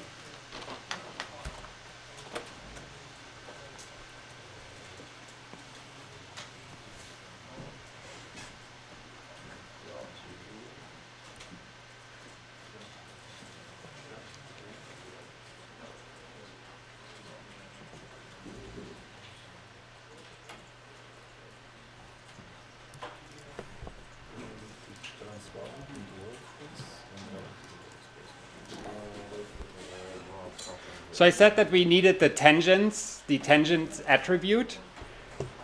And by default, we get attributes like the positional value here or the texture coordinates. But something that's not available by default to us is, for example, the tangents. So we have to get in the tangents here outside the main loop. So we can get attributes that we define, and those can also be custom attributes that we define by in. That's a vec. That's a vec 4. Thank you. The tangents, yeah, because it also has the. Is it called the handiness? Handiness. It's the. It's the. Yeah. When you create your binomial matrix. So in vec 4 T, capital T.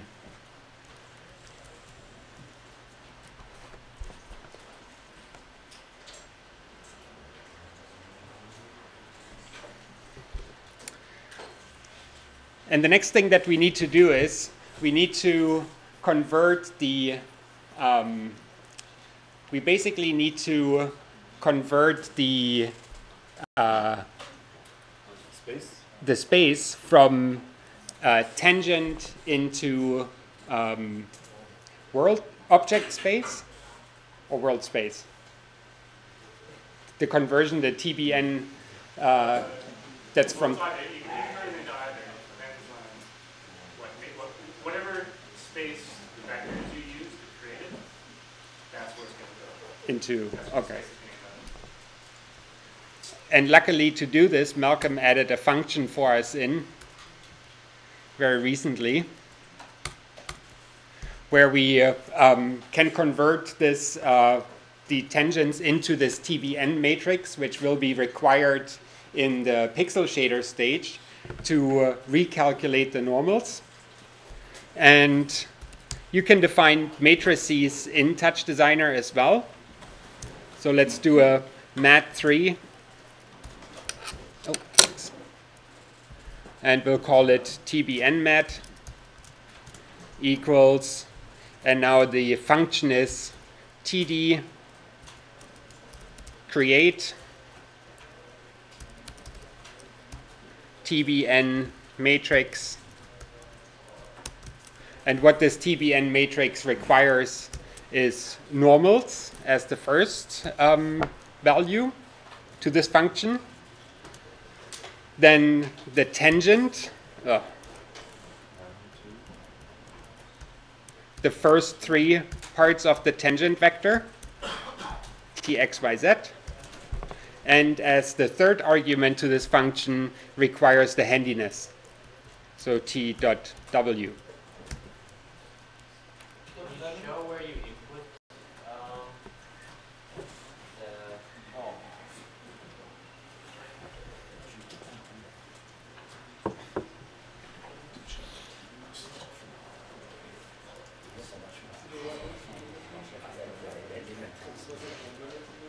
W is the fourth component, so it's x, y, z, w. The other way around. Is the, oh yeah, x, y, z, yeah, x, y, z. That's how the swivels work. Yeah, that's by default the like the GLSL convention. Because you have x, y, z, I guess, and then they add. There is nothing else to go to. Okay, and this TBN matrix we need to send over to the pixel shader, which we can do with the struct that we earlier said that was defined. There's the vword struct. And so in here, we'll also add a mat3 and we'll call it TBN. I already used matte. Well, just let's call it TBN matte, sure. And in our function call, actually, let's say we don't declare it as a mat3, but we just say vvert.tbn mat, which means that now we are declaring this this variable that's part of the structure, which is already declared here, so we don't need to declare it again. Okay. Can you take that once again? Can you move? Sorry? So you declare the TBN here. Is the TBN thing a new feature? Yes, that was added. I mean, it's in the latest official. Oh, you don't have the latest official.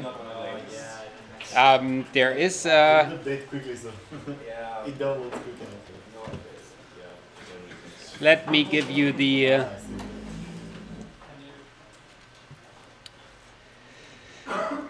Da-dum. So what you can do also, it's basically, it was a convenience function. So what you can do is you can calculate the bitangent here with this function.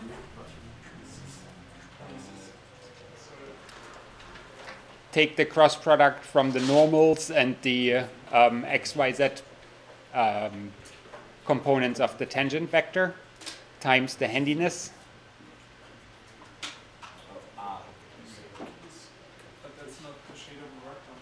That's no. I'm sorry. I'm showing if you're not on the latest official build. So the this.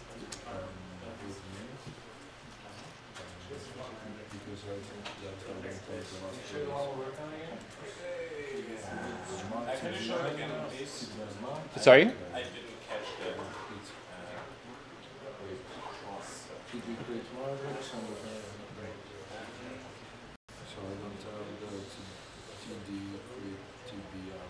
Markus, can you do those two sections together? Yeah. By GW.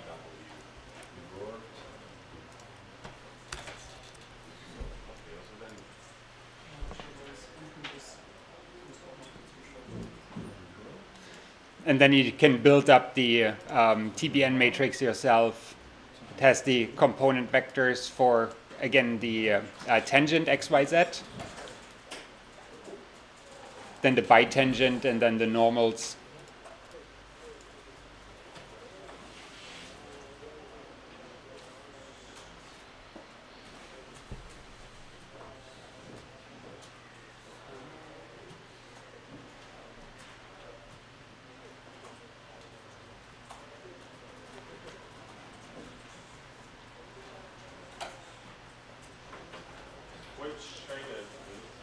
This is a different shader. It's just the TBN, the TD-TBN matrix function that we just added was something that has been added in the latest official. So if you don't have the latest official, Can you show the other one for a moment? sorry. Can you show the other one for a moment? The first one? Yeah, if this is. Are we finished in this already? The create matrix? And we should be done with this, yes.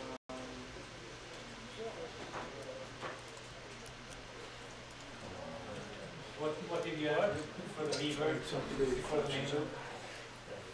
A mat3 TBN mat.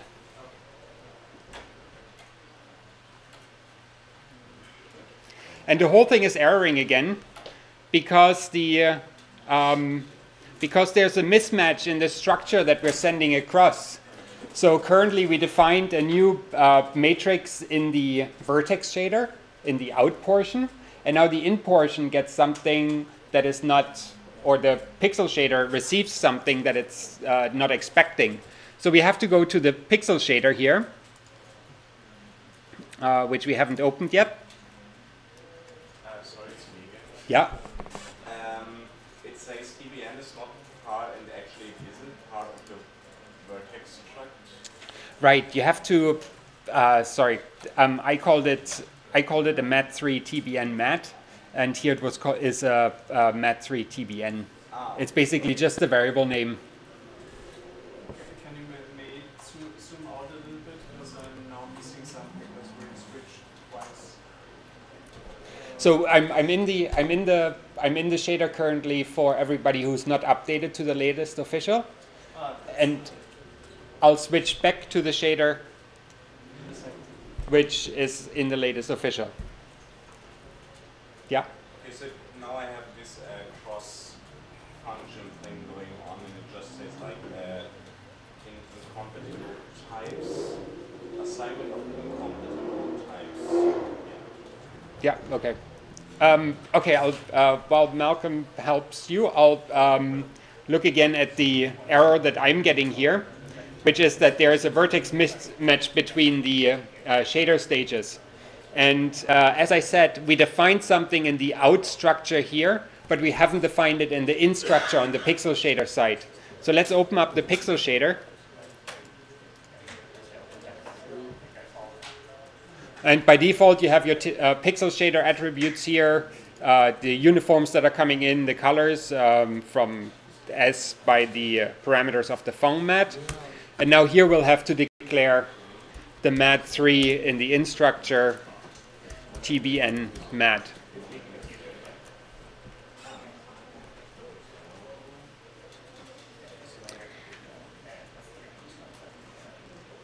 Okay.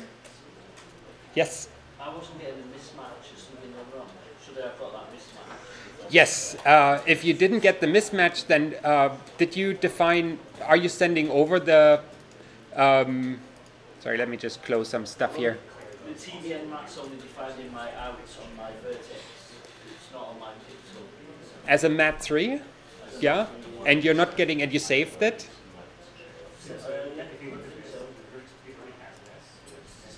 No mismatch.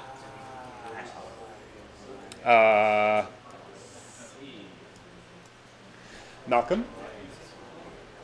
Oh, yeah, thanks.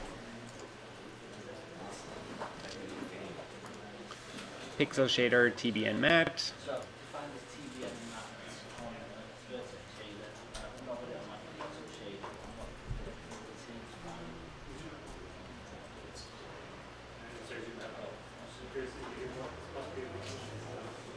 I have a feeling you're just running into a drag bug.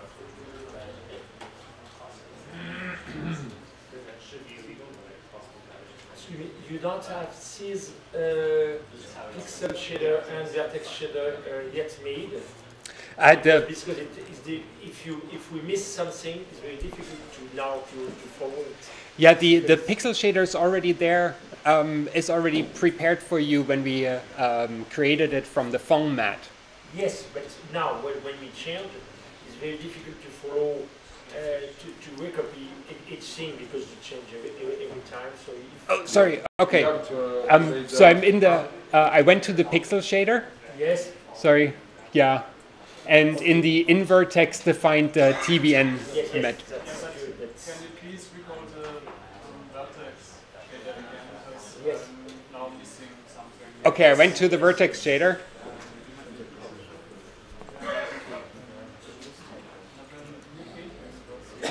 Which part did you get?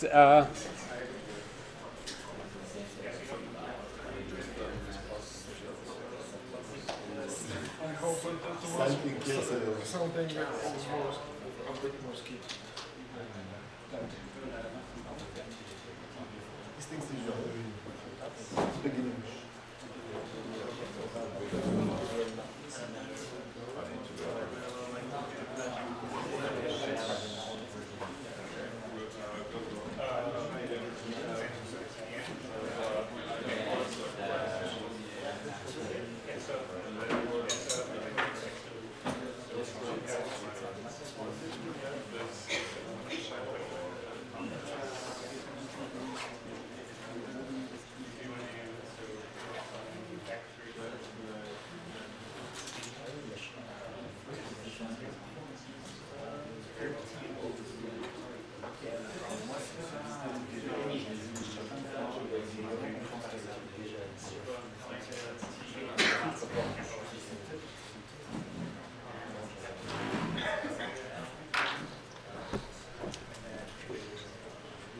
So the last step in this example here is now that we have this TBN matrix where we can recalculate our normals with in the pixel shader to have the correct shading depending on the lights, depending on the normal map that's incoming here. Does it work already for you? Like, are the normals now computed? No, we still have to. We only created this matrix that we can use to now recalculate the normals in the pixel shader stage. Sorry, yeah? The second question was the displacement is now only on the z-axis, but not on the orientation. So, for example, if it's a sphere, the sphere only gets distorted in one direction, not, for example, from the normals of the individual. You would have to, correct, yeah. You would have to, since the normal is a three-part vector then as well, you could bring in the noise and multiply it by the direction of the normal. So by the normal. So it's complicated because this would make it extremely easy to exchange the geometry because now it only works on a plane surface. On a plane surface, that's correct.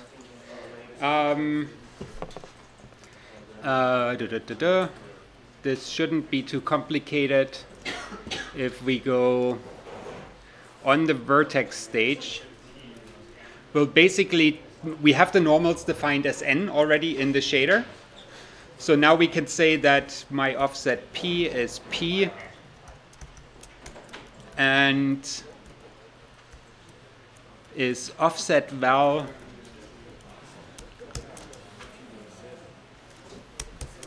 times n.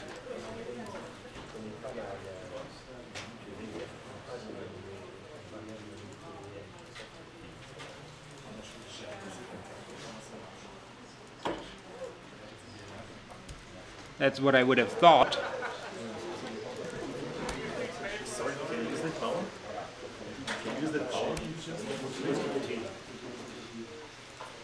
Display option normals. All pointing forward.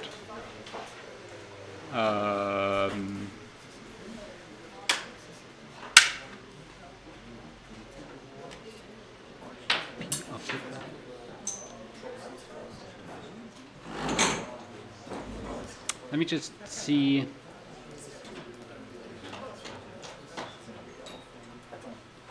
There's a one.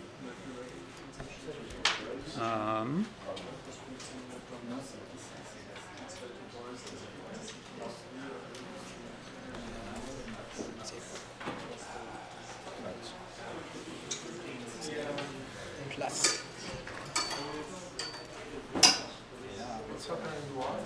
No, it's not just times normal. It's the plus equals. You want to take your p, which is the position of your vertice, and you want to add the offset value times the normal for that. Vector displacement. Vector displacement, yeah. I just had an equals there before, which obviously in XY just squished it together to nothing because the normals are 0 there. Does that work? Yes, thank you. For you? No problem. It's the interface block vvert has no variable labeled TBN. Okay, so what we In the vertex shader. in the vertex shader, yeah. So when you defined the TD create TBN matrix, it's called vvert.tbnmat. Yes. And then in the out vertex structure, it should say mat3 TBN mat. Yes, I have that. And You don't have the TBN function. Maybe it's not the last.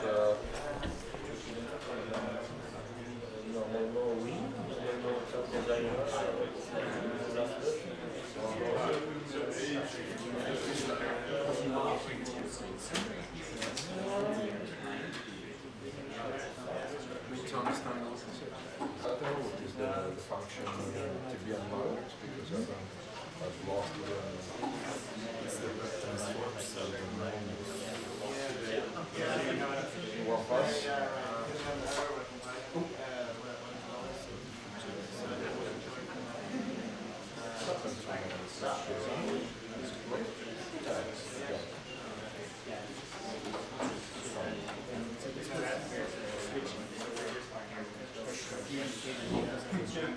Yes.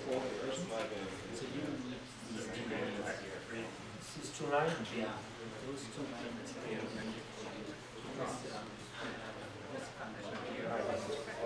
That's only the experimental or is that the final one? Thank you. No problem. Okay. Because it was impossible for me To find the way. follow, right? Okay. Okay, so I think we are all at this point here.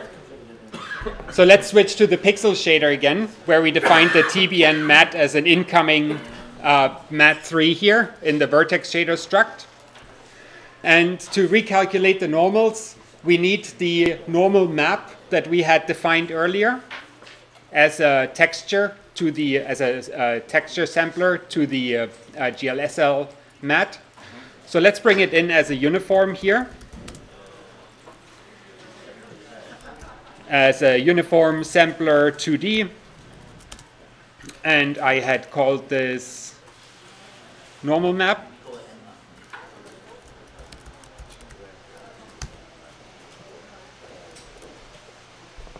Okay.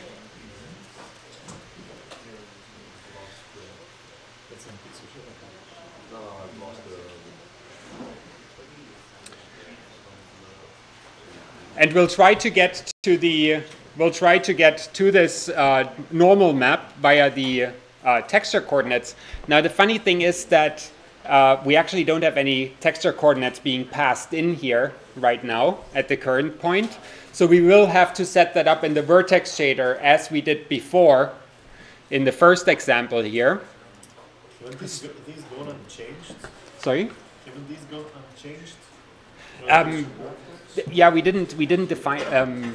They didn't come in through the phone mat though, because so what happened is when you output the shader from the phone mat, and you don't have a sampler, a color map or something defined, then it cuts out that part.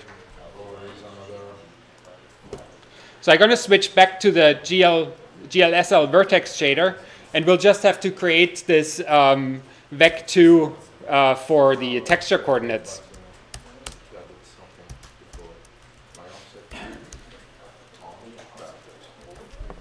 So in the out vertex structure, define the vec2 text coords. So can I ask a question about the declaration of the structure, the vertex structure? So isn't the v-word there, like, what's its function? Is it the name? Yeah, it's the name, right? That's the name, correct. But why do you have then the declaration of something like a type? Because it's the structure? Well, the structure can carry multiple types. So you can send stuff across that has various types. So vertex is basically the type of the structure? No, vertex is the... that's a good point, actually.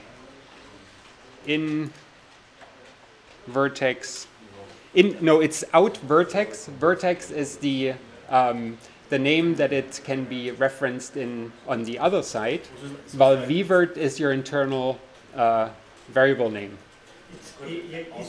It's important to say vertex because if you use geometry shaders, you can assign variable to going to the vertex shader, to the pixel shader, or not to the vertex because the first one, but you can choose to send a variable to the pixel shader or to the geometry shaders. Markus, can you repeat that last part about assigning the normal? For the offset value, so that you can use any geometry. No, I don't get lighting. I see it as flat. You see it as flat. Yeah, I have to define the texture coordinates in the vertex shader, because I hadn't defined a color map on the Fong when we initially output the shader. And by not defining the color map, it doesn't actually create the texture coordinates as a part of the vvert structure that's being sent over. So we have to do that first now. And this was the vec2 that I defined text chords. And then let's do vvert text chords equals, and that's the uv 0.st.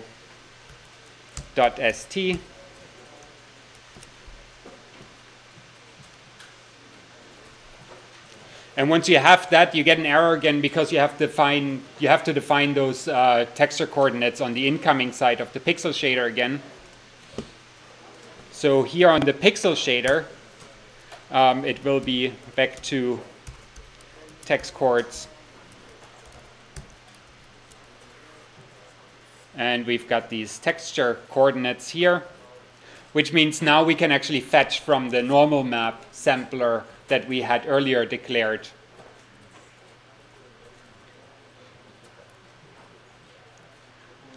Okay, so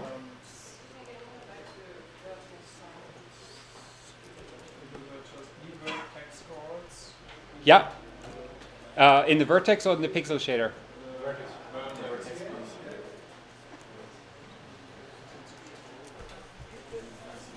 UV 0 because of the ability of having multiple texture coordinates assigned to a geometry. And then the parts ST.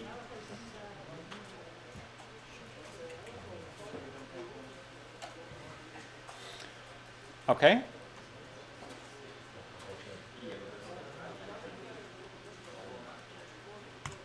And in the pixel, on the pixel shader side, on the instruct, vec2 text chords.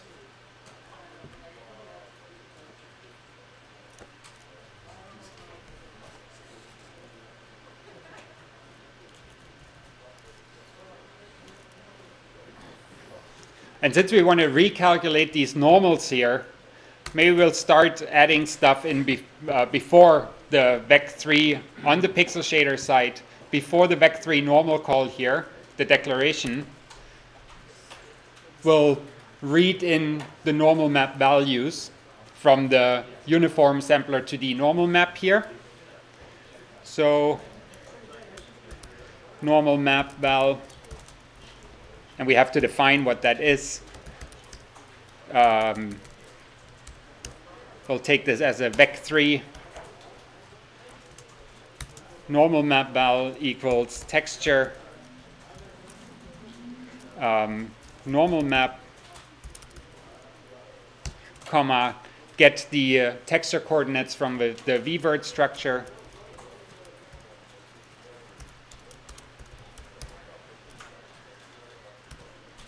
and this would return a 4-part vector because RGBA, but we only defined it as a 3-part, so we would have to add the swivels RGB to it. And we get our normal map red in.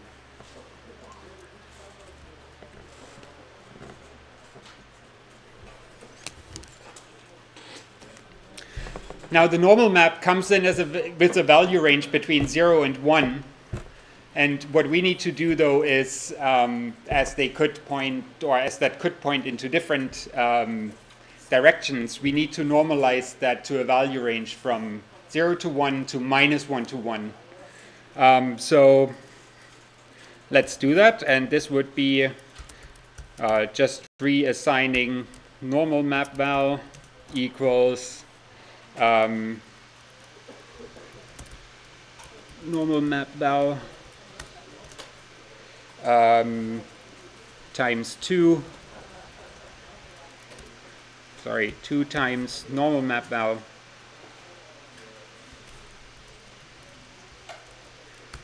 and then minus 0.5.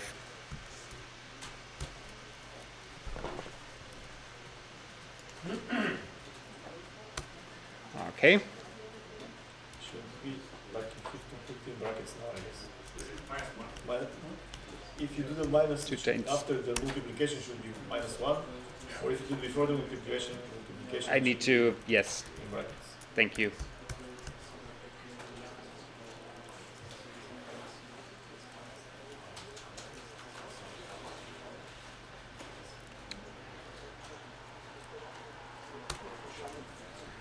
And we now can multiply those normal values that we're reading from the texture with that TBN matrices that we brought in from earlier. So normal map val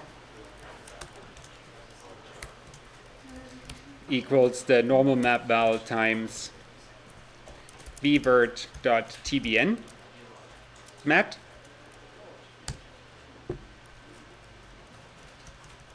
Oh, sorry, and we need to do this. That's important which direction that goes.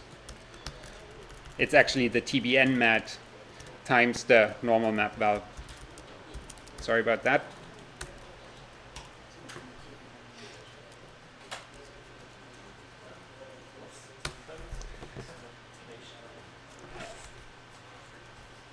It's not important this way? No? Shouldn't? Is it often it's important if the matrix is left multiplied or right multiplied? Yeah. So the GLSL uses the standard where you multiply the vectors on the right. So the column vectors. You can, right? So most languages wouldn't allow you to flip that, but GLSL, if you do it the other way, you're multiplying by the transpose, which isn't normal for math languages.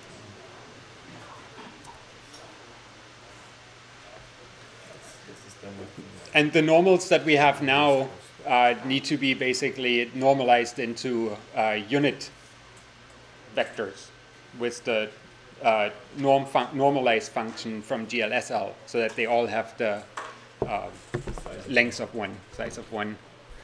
So my normal map val equals normalize normal map val. Okay.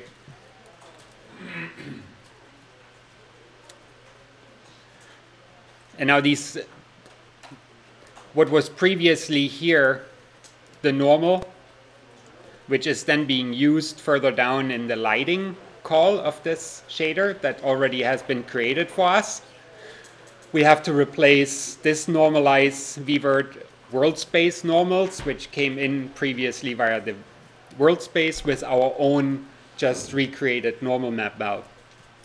So the vec3 normal, let's change that to vec3 normal equals normal map val.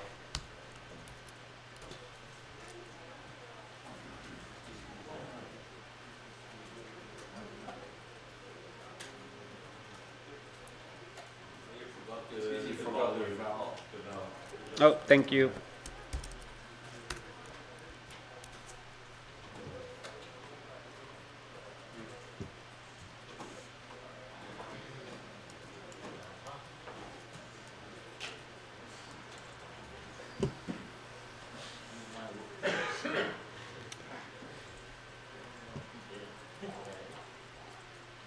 And what you get is basically now a properly, I shouldn't move the camera obviously.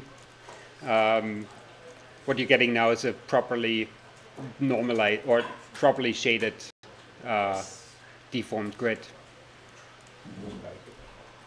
So we jumped a bit back and forth, but just to repeat, the 4 steps that we literally took here was that we offset each vertex by the amount of the noise top coming in. And we added the thing that we can have multiplying the offset by the initial normals of the geometry. Then we created this tangent transform matrix with the td create tbn matrix function call, and sent the result over to the pixel shader stage.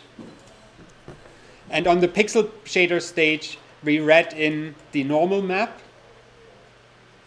then rearranged the normal map values from 0 to 1 to -1 to 1, multiplied this with the TBN matrix, or again, have the matrix on the left side, the normal values on the right side, to transform it from the tangent space into the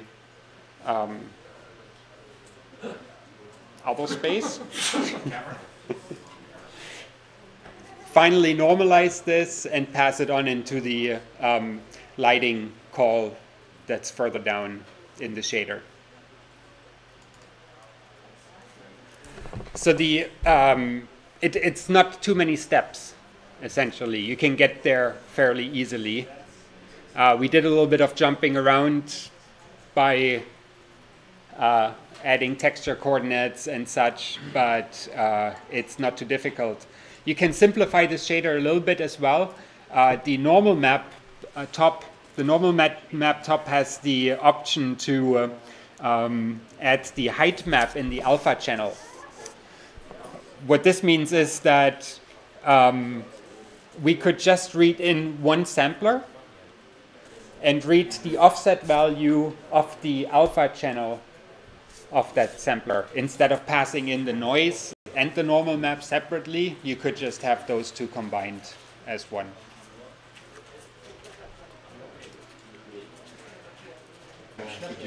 So for the next portion of this workshop, or for the remaining time, I think what I'll do is we'll go into instancing, and I'll show you how to use instance geometry inside of a shader.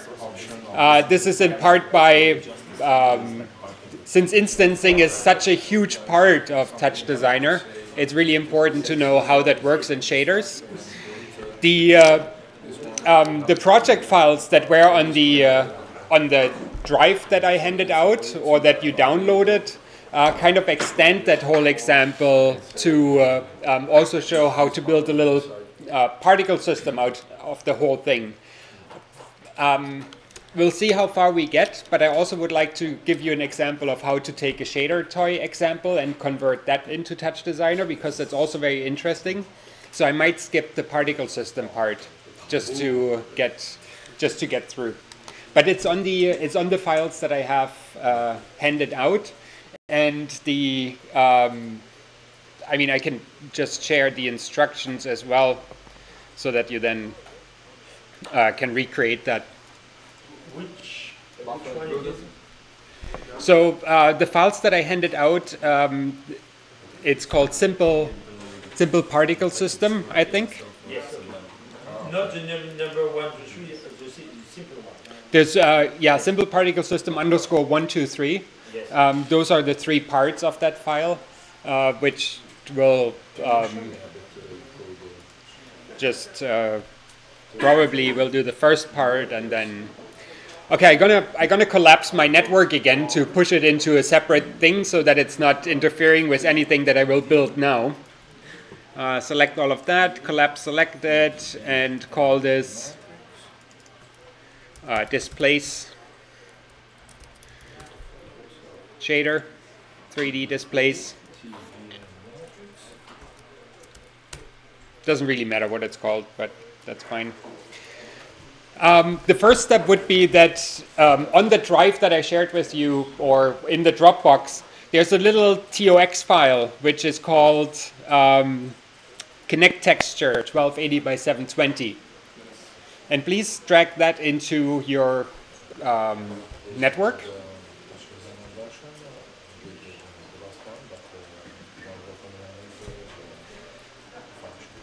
All that is, it's 2 images in there that I locked from output from the Kinect. The first output here is the Kinect point cloud as it comes in from the Kinect camera. So the point cloud here is saved. All the X values of each pixel are saved in the red channel. The Y values are saved in the green channel, and the depth is saved in the blue channel. And the second image here is the color map from the Kinect. And our task will be to take this color map at the depth map, create with instances, create a geometry out of that, or not a geometry, but instance particles in space. And as the last, then apply a color map to it. So let's start by adding, do you all have the Connect texture 1280 by 720? So let's add a couple null tops on the output of it.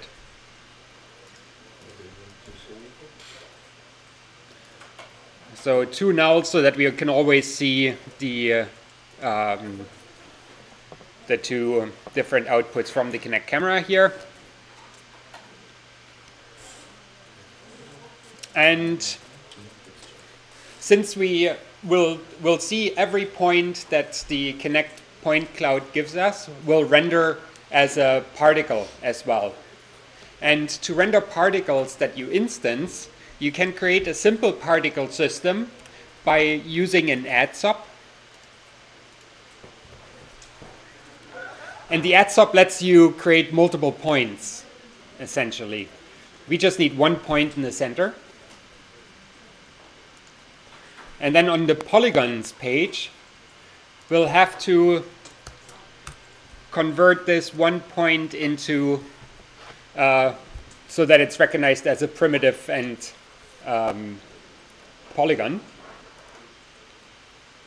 So on the polygons page, put star into the polygon field and then turn closed on.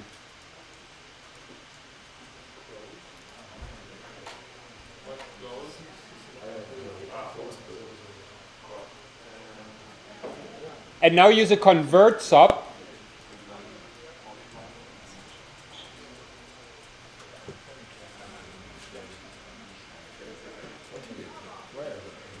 and convert this whole thing to particles. And the particle type. Markus? Yeah. No problem. I have an error. Invalid phase specification, only adding hub. Okay. This is nothing. Maybe I lost something here. On the points? On points or on the first so that create a point? This is the checkbox. This one. Okay. Thanks.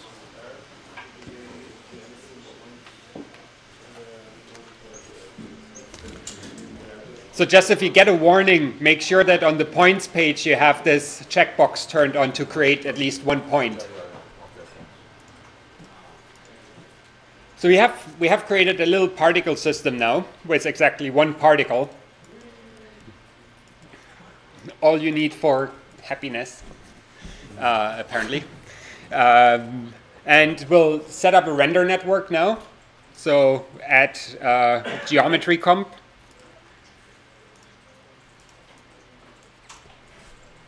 I always do this way. Some people create the geometry inside the geometry component. I just create usually the geometry outside and then add a geocomp to it just to keep it simpler. And we'll again take a camera. And we'll use the, oh actually, no, don't take a camera. Delete the camera.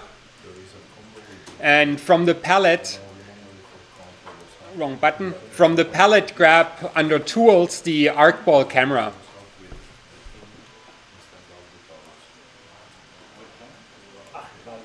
Arcball camera, yeah. So the arcball camera comes as a little component, which is basically a control interface that you can rotate by mouse, rotate the cube in. And if you go inside that arcball camera, so it comes as a full example, but all we are interested in is actually this cam 1 inside of it. And this will allow us to rotate around this whole thing that we're setting up. So inside arcball camera, just copy cam 1 and go a level up. And we can delete the arcball camera and place the cam 1. And now add a render top.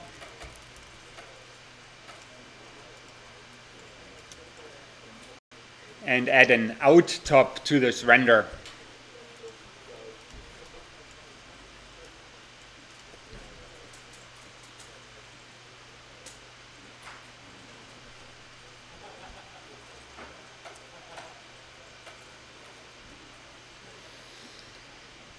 Okay. Sorry? The arcball camera, or? So I dragged in the arcball camera and then went inside the arcball camera and copied the cam1 component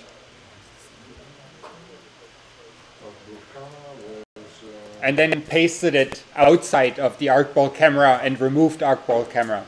How is it different from a regular camera? So the arcball camera, or this camera here, if you look at the parameters, you see it has a custom parameter page, which lets you define which panel component it should look at to enable the interactive tumbling and panning of the. Yeah, all these, yeah, exactly. And it's, if you look inside of that, you will see that there's just a bunch of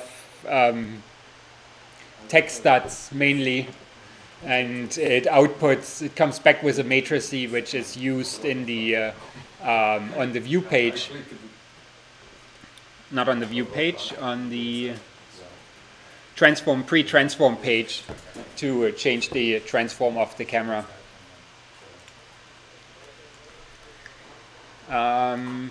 So this camera, basically you need to put that inside a container, and since we're inside project 1, it will be referencing that.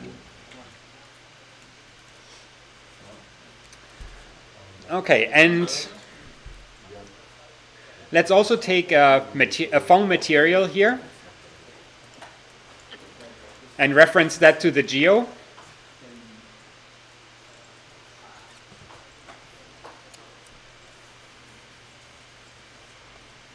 And we won't do the same mistake again. Last time we had to manually create or manually declare the texture coordinates and everything. Let's just do that by default here by dragging the color map onto the color map parameter of the Phong mat and then hit output shader.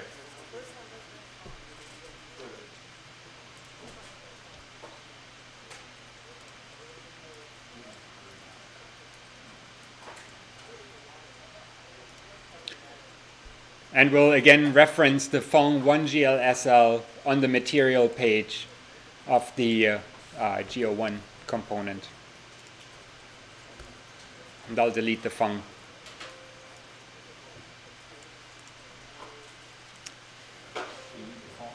Yeah.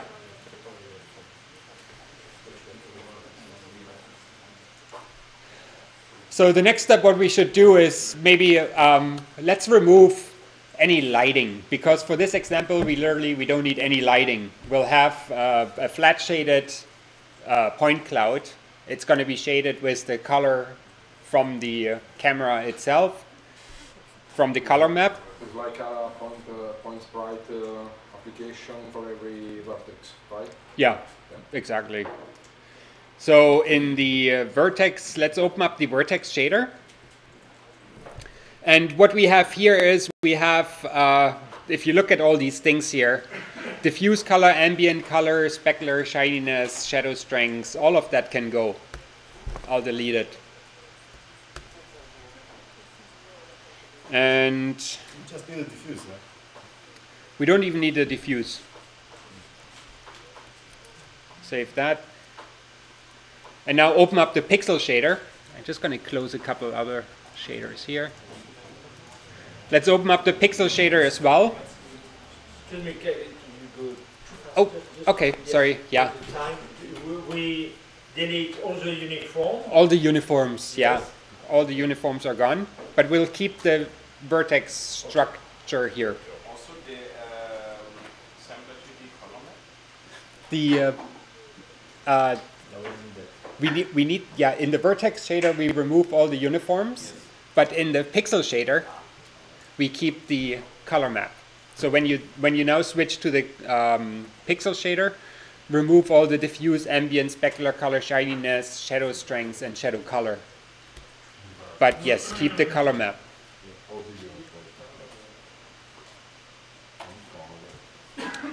And looking further through this pixel shader here, we can also remove a lot of these functions. We have diffuse sum and specular sum, something we don't need. We don't need any normal calculation in here. So we can remove this as well. Diffuse sum, specular sum, and normal. Delete that. But I have an error when I save it. Yeah, that's expected. Okay. The next place is this whole loop here that steps through every light that's used in for this scene, potentially. This whole loop can be removed as well.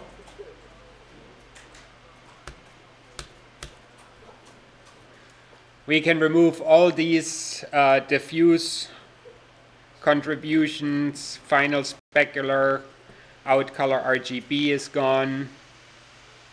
Out color times equals color map color is gone. We can remove the fog, the alpha calculation. Don't need dithering. Don't need alpha tests. Basically everything. Markus, Yes. I would suggest leaving like the fog and the alpha tests and the dither. Oh, okay. Because they don't hurt, and if this way your shader can suddenly have alpha testing turned on or have fog turned on without any other changes. Okay. That's a very fair point. So we'll remove everything except for the TD alpha test and the dithering.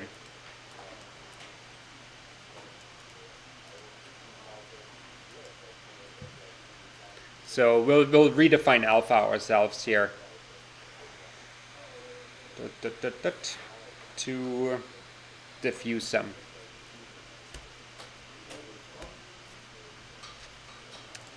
You will get an alpha, an error now because alpha is not defined.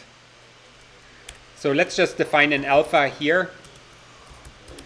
Float alpha equals 1, and save that, and this should get rid of all errors. You still, you should be getting, as before, like a, should look very black.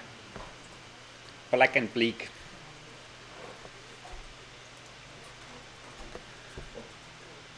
Okay, I already mentioned that we currently have a particle system with one single particle.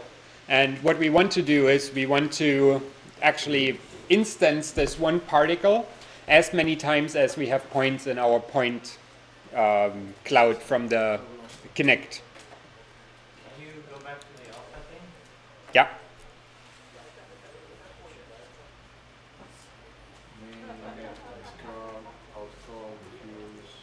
Diffuse not. No. I removed it all. Yeah.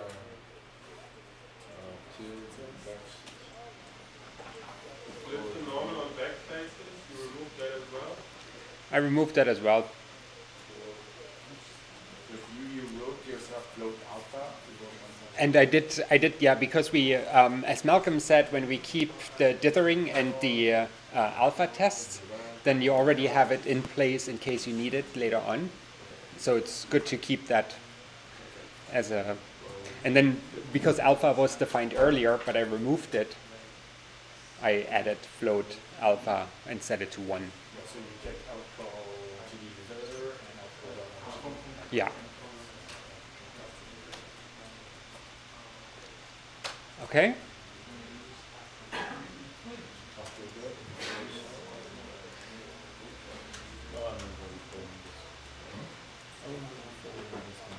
So if you want to create, now the amount of instances as we have points in our point cloud image here, first we need the resolution of that image, and you get to this resolution by using an info chop pretty easily. So let's place down an info chop.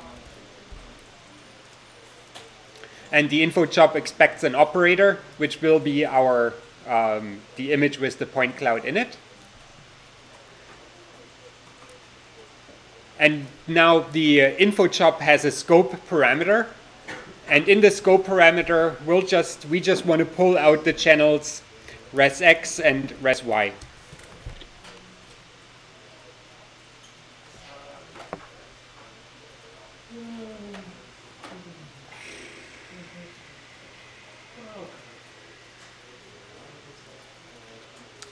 Now, to get the total number of pixels, add a math job and multiply the two channels. Math, combine channels, multiply. Just going to move some stuff a little bit around here, give myself a little space. And I'll add a null at the end of it.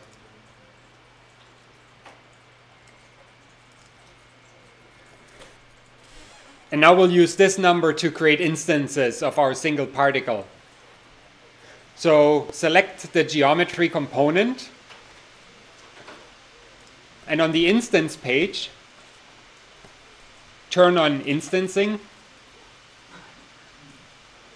And then there's this parameter instance count. And on the instance count, we can either get the lengths by, as probably many of you have done before, by getting the length of the channel. So you can have like 100 samples in the channel, and that will create 100 instances. But we just have one number, and we want that number to be the determinator here. So we'll change the instance count to manual, and then export from that null 3, that is the total number of pixels, by activating the viewer active flag and exporting onto the num instances parameter.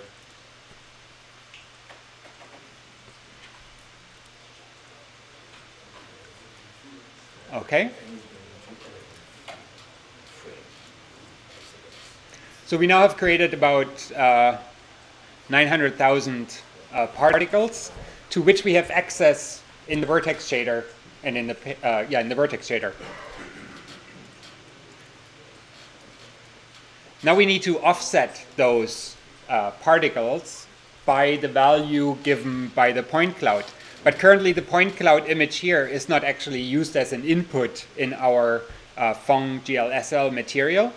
So select the GLSL mat called Phong1 GLSL, and on the samplers page add something that we can call as point cloud.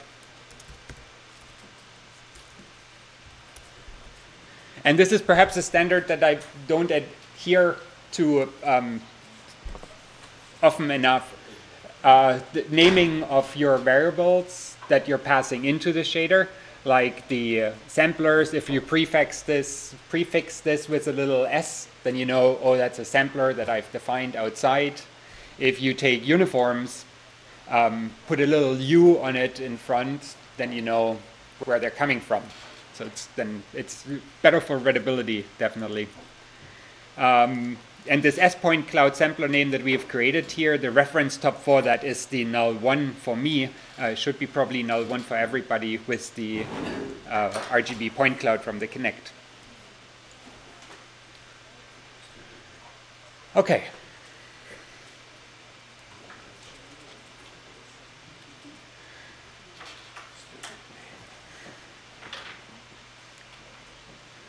Our next task in this will be to figure out which instance we're currently working on. Like what's the particle that's currently being worked on in the vertex shader, and then fetch the correct pixel from the point cloud image and apply it to the position of this particle. So let's edit the vertex shader here again. I'm switching to the vertex shader. And we do have our P position attribute, which will adjust. But first again, let's try to figure out, if you want to know which instance is currently worked on, it's passed into it's passed into TouchDesigner and is called, is it the GL instance ID? No. It was renamed. It's the TD instance ID. TD instance ID. So previously we had GL instance ID, but instances are worked on in batches as well, Malcolm, right? Yeah, there's a bunch of reasons why. Like also, some of the newer GPUs can do multiple cameras at the same time for VR rendering, and you can use tricky things with instances to use that. So you use this function instead of the built-in GL instance ID. You get the real one, which I'll calculate based on whatever craziness is happening behind the scenes.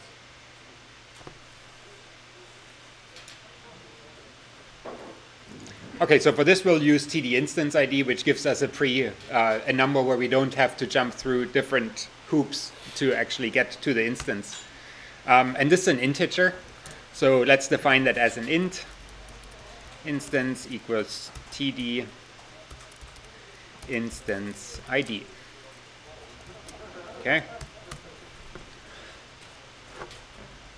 Now, how do we get to the correct pixel that we need to work on? To get to this, we would need the resolution of the of that sampler, and that resolution is given to us. No, that resolution has to be passed into by a uniform that we define. So let's go on the GLSL mat to the vectors page. And let's create a uniform called ures, for example.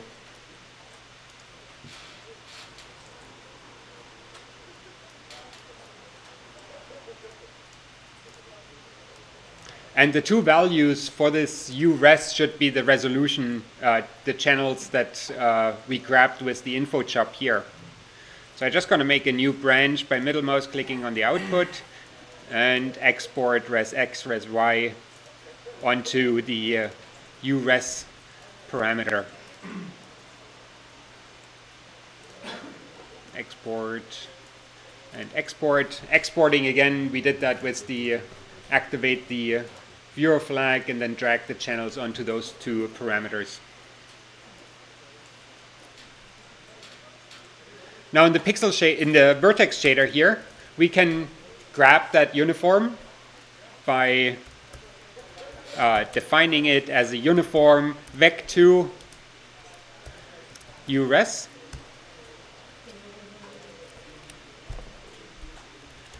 And now my vec2 cur pixel,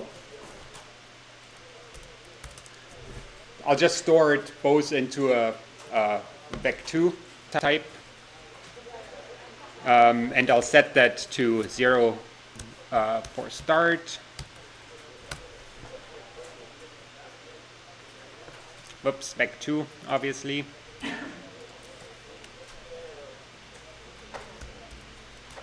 And now figure out which pixel it is in a row by saying cur pixel dot x equals and this is TD is instance modulated by the x resolution. So that's ures.x.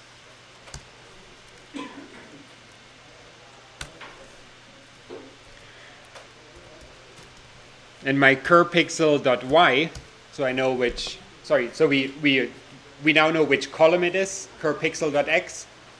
And now for my cur pixel.y, I'll do instance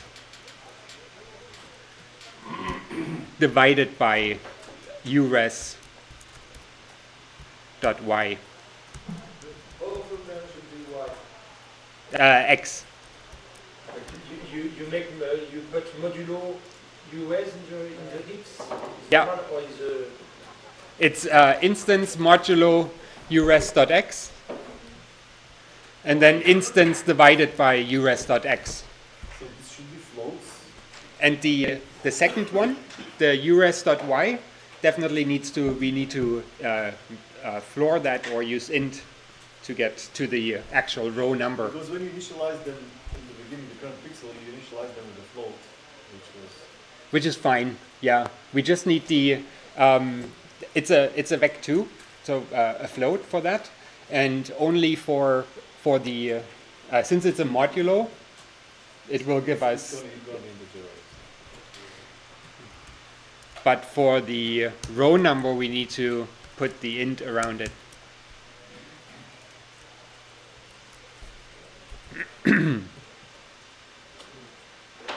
Which gives us an error. Let's check that. Oh, the ures.x needs to be an integer itself. Yes. IVEC2. Ah. That's clever. That saves us some brackets.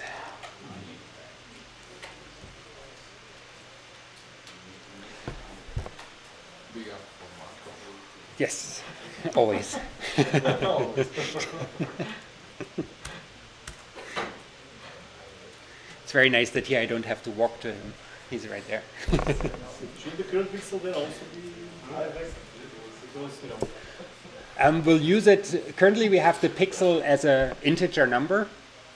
But if we want to now use that to look into a texture, we'll have to divide it by the resolution, making it a float again. So that's the idea for this. So yeah, our next step would be to divide the curve pixel by the resolution, because curve pixel currently gives us a literal row column number, but we need to have a UV kind of scale, 0 to 1 kind of scale. So you can't use map some of the UVs that we have already assigned by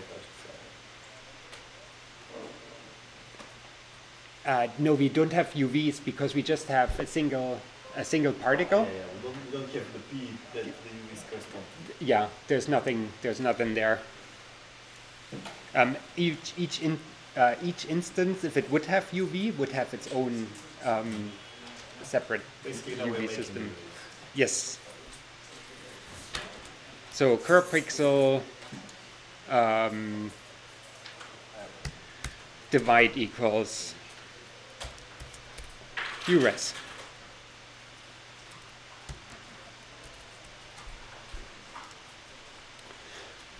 Now, one thing that happens as well is that the what we're now having is, if you look at the first pixel that we're working on, what's happening here is that we're looking at the border of the first pixel, because we take 0, the first pixel is 0, 0, and so our UV would be 0, 0, looking at the edge of the pixel, which is not necessarily something you want to do, because that edge is kind of a not well-defined point. You're in between pixels. So we should be adding half a pixel to this whole thing, offset this UV by half a pixel.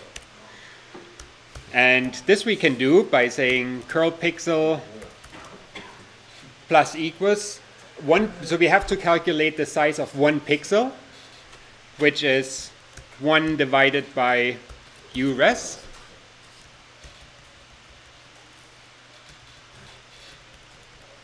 And we'll put brackets around it. This is 1 pixel. We are offsetting by 1 pixel now. But if we divide this by 2, we're now looking at the center of every pixel.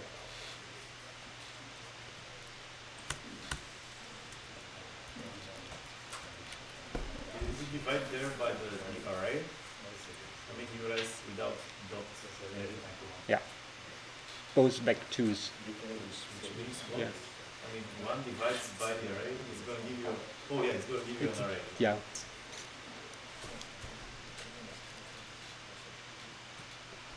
And we previously have defined the point cloud in the as a sampler. So we should be bringing this in as a uniform into the vertex shader here. So let's do that.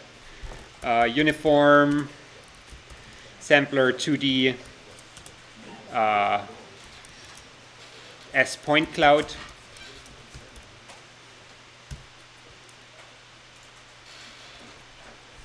And now we can say vec3 my point pos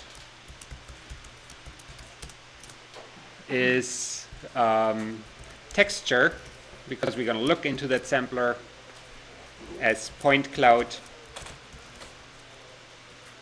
comma curve pixel,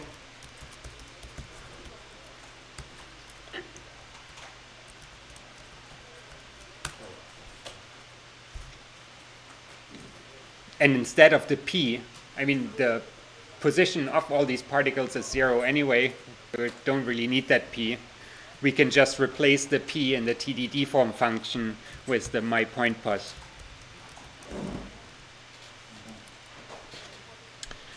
And we get an error. Oh, casting. Yes. Yeah, that's because I used the texture, which returns, again, RGBA, and it should be RGB, since we're just interested in the 3 positional arguments that are saved in there. This is actually a good place where you probably don't want to use RGB, but because you're just grabbing position from it, you could use XYZ here. Readability, again. So when we use the ST, in which case? That's in the UV for texture coordinates. I mean the ST. ST. What do you prefer to use the ST? I wouldn't be able to tell you. Because the other things do have some meaning. Yeah. I don't know about the ST. Maybe it's only for the texture coordinates. But it's a good question as well, Malcolm. I never asked that. We use usually we say UV coordinates, but in GLSL it's .s.t. Why is it not .u.v? Well, that's just what GLSL decided on their language, and they did that because they had the XYZW. So the W is already used inside the position of the result, so they can't have the DW as well. That's why. That's okay. Perfect. So with GLSL. Yeah.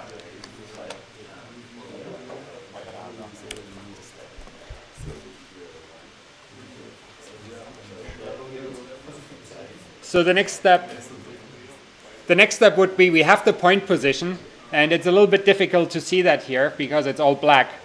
But what we already have defined in our output structure is the vvert.color, which is basically the probably we could best describe it as the well, it's the vertex color of that point, of that particle.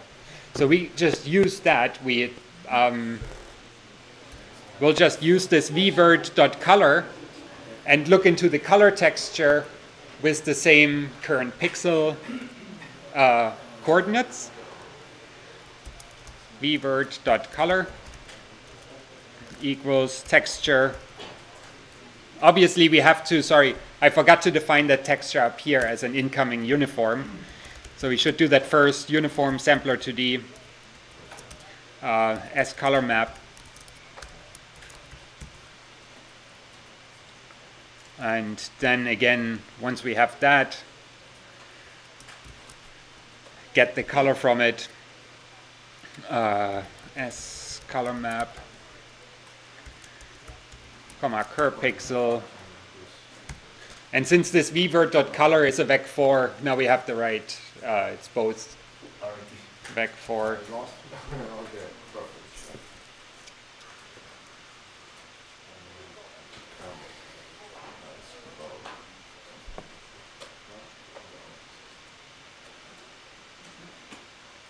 By deleting everything previously in the shader, in the pixel shader, what has happened is that we have this vec4 color there. We'll switch over there in a second. And vec4 color was set to a 0, like to a null vector. Now we have to use the vvert.color and assign that to this color vector that is currently defined as black inside the pixel shader. So once everybody looks like we're ready, so let's go to the pixel shader. And the color here, if you look down, it's called outcall.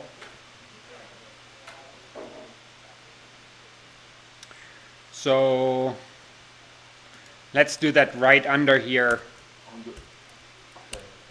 We'll go under the vec4 outcall and say outcall equals revert.color.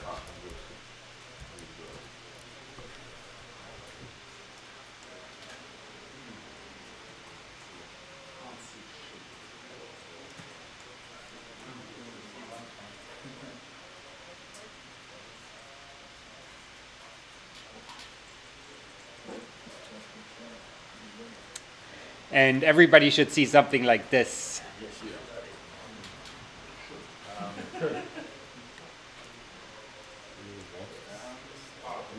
I honestly... perhaps you have to change the preference. Oh, sorry, the black background. Yes, of course. The preference. The black background for me, I just switched that back. What probably most of you see is this, maybe, with the checkerboard. Can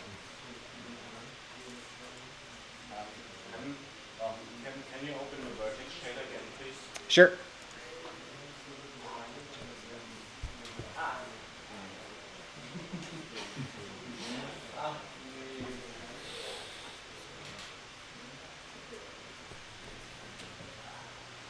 So it doesn't look like the color is getting picked up? Or? Yeah. I'm trying to understand why that is.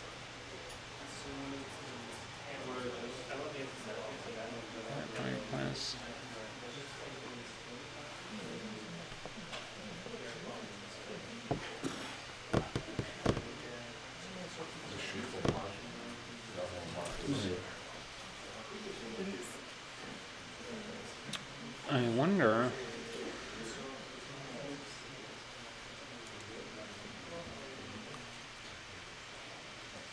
Have you added it into the See what happens. the in of the pixel shader? 1 second. I just want to.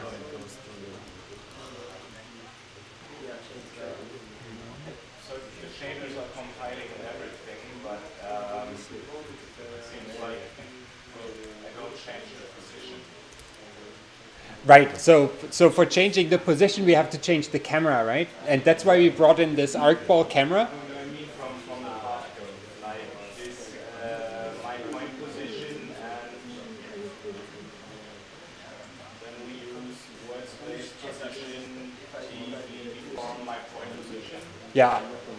This is like the point where we set the parts of the 3D space. Yeah. Yeah. Let's see.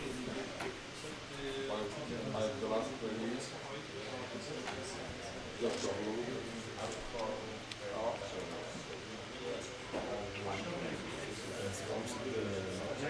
TBL matrix transport.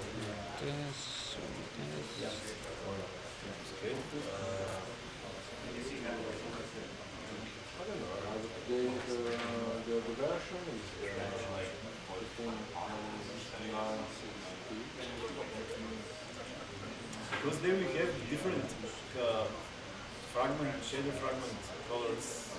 Actually, we're looking at the right one. There is index 0, frag color 0. Frag color 0, say that you have These take different the frag color. colors. Yeah, because with Kinect you can take the depth map and the color index and so on. So, and I suppose that the Kinect output is just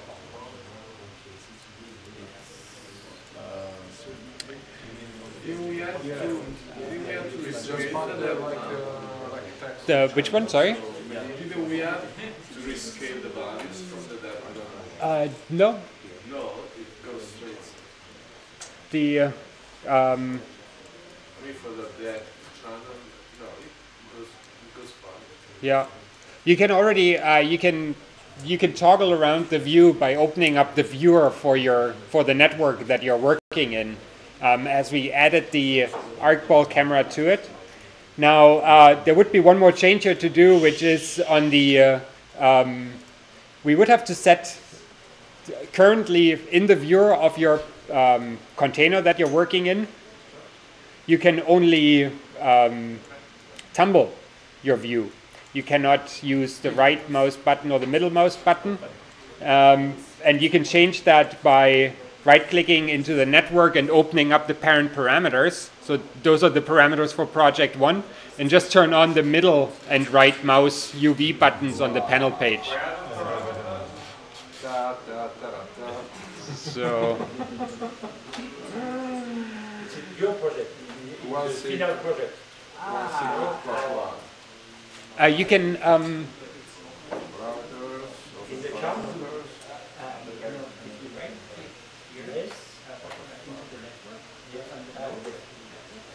Is the arcball camera still visible? I guess the arcball camera is still visible.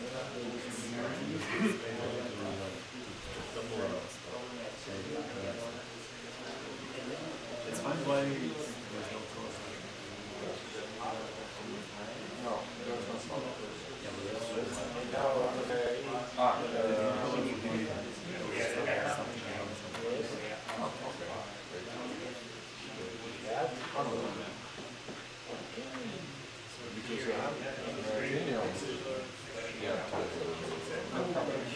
Markus? yeah. Project one parameter.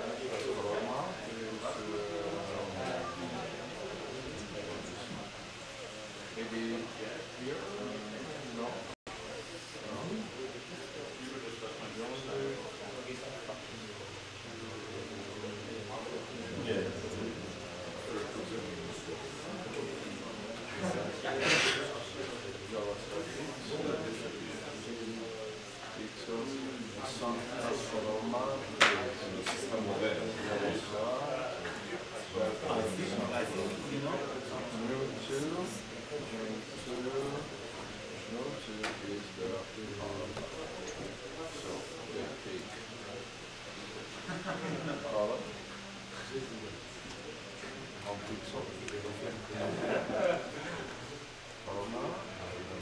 Did sample it and pass it to...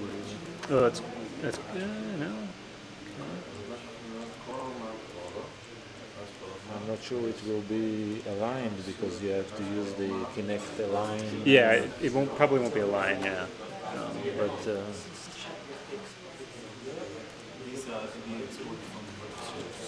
I'm just curious. no, you're absolutely right. Yeah, but chord 0 is waiting. So it's okay, okay, yeah, okay. Dashboard, see.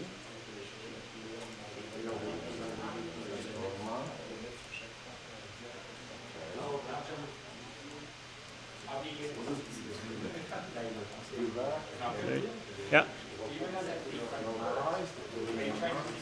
Yeah.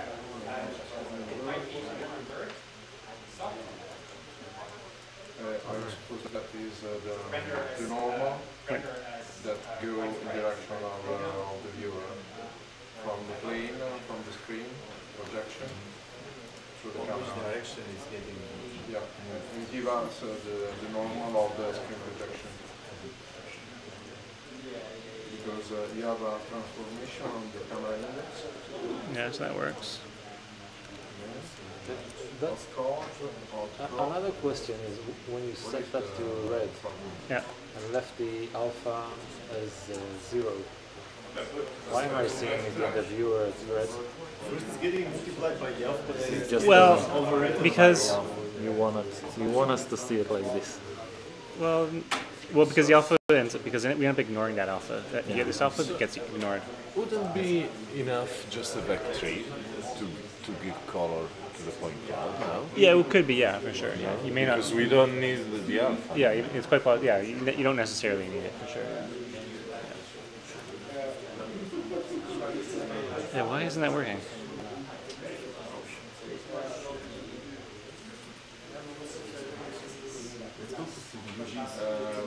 I know why.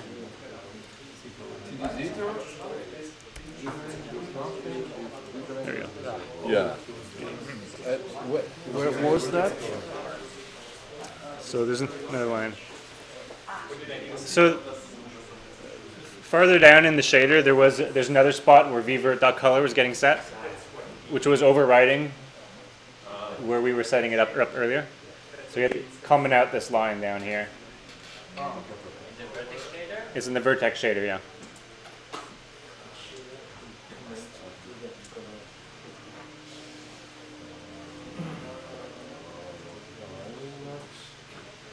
No more. There is no more image.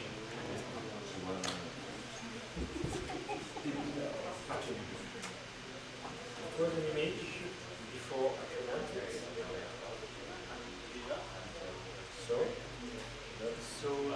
Yeah, so you right now, you need this, so if you look at line 25.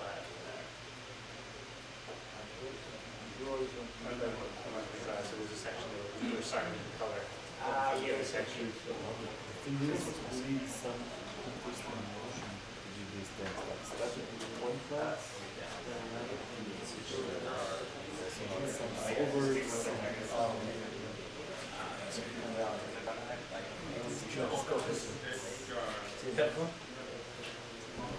I need to study this because I know you don't care about the pixel. In this particular case, yeah, pretty much the pixel shader is just passing the color through, and that's all. Yeah, it's not doing any actual shading. Yeah, it's just passing the color through. Yeah. So in this case, yeah. But you always need a pixel shader, though. Yeah, you always need something. So you still need to do some sort of work.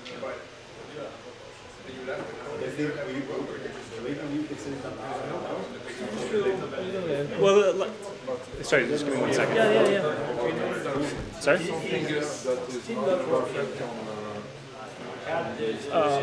Okay, give me a second. Let me answer your question. Okay, wait. No, the other thing is that this kind of error, the syntax error, what bothers me is that So so these are so did you try to run these? Like did you go run script on these? Did you do that? No. Really? What is these? Are text. Yes. So they're trying to run this text as these files as Python, which they're obviously not Python, which is why you see those errors, right? So you can just clear those errors. Yeah. What do you? Oh, sorry. No problem.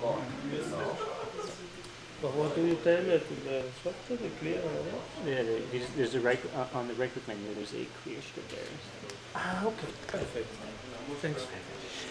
Malcolm, I have 2 cases with where it's not rendering anything with just single points, but they also compared shaders and they have everything the same. It might be. This is an Intel card. This is a GTX 960.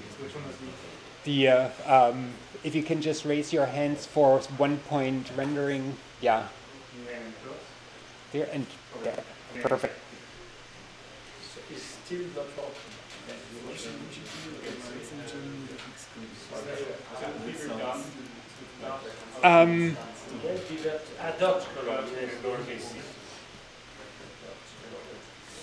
So given the risk, yes. Kind of maybe step question. Yeah. So when we have the speed up, which is happening because of all the processing on the GPU, right? Yeah. So to get like the real speed up, we have to do, if we make an effect, we will have to never leave the GPU world, right? Because like every time you leave the GPU world, then you go to the old way of doing stuff, then you're going to have a bottleneck, right? You want to do as much as you can on the GPU. Yeah, that's correct. Anything animating, if you're trying to animate lots of things, if you can do it with instances, then that's perfect. Do it with instances. There's, if it's in general for geometry animations, or yeah, I guess we want to move in an interesting way, all the points that we move in an interesting way, or yeah, I guess mostly that, kind of like animate them in some kind of. Yeah, for the time being, I mean, you can get pretty far with SOPs. I find you can push it quite a bit before you run into bottlenecks. But if you're looking at hundreds of thousands, then there is no way around it currently. And then the next thing is like here we did the material on the GPU on the geometry shader, but then we still instance all these 1 million polys with the geometry comp instancer. Isn't that slower than? No, we only have one particle that we send to the GPU. The GPU is instancing, and we're offsetting then there. So just yeah, there we have the. Yeah, we didn't use the instance on the geometry comp. Yeah. An absurd question. Yeah. Theoretically, so if we have an equirectangular normal map, we are able to draw a full 3D object of from only taking the texture without accessing in real geometry. I'm thinking, for example, to photogrammetry and so on. With photogrammetry, you have to reconstruct the 3D shape via photo. But if we should able to create a normal map via photo, we are able to create an object without using the mesh. More or less. More or less, you don't have connections between the points. It would just be single points, right? Yeah. You don't have a mesh, you don't need normal map because you just have the points. No, okay, but you have a way to scale the polygon level only using, for example, like in this case, the number of points and applying the displacement using the normal map. Sure. So we have no geometry, but we have the topology of the 3D object only using a texture. So you would send in a grid, basically. Yeah. Right. A static grid, and then offset it with. Yeah. You could do that definitely. Yeah. I want to try this. But you lose. I mean, it's just basic.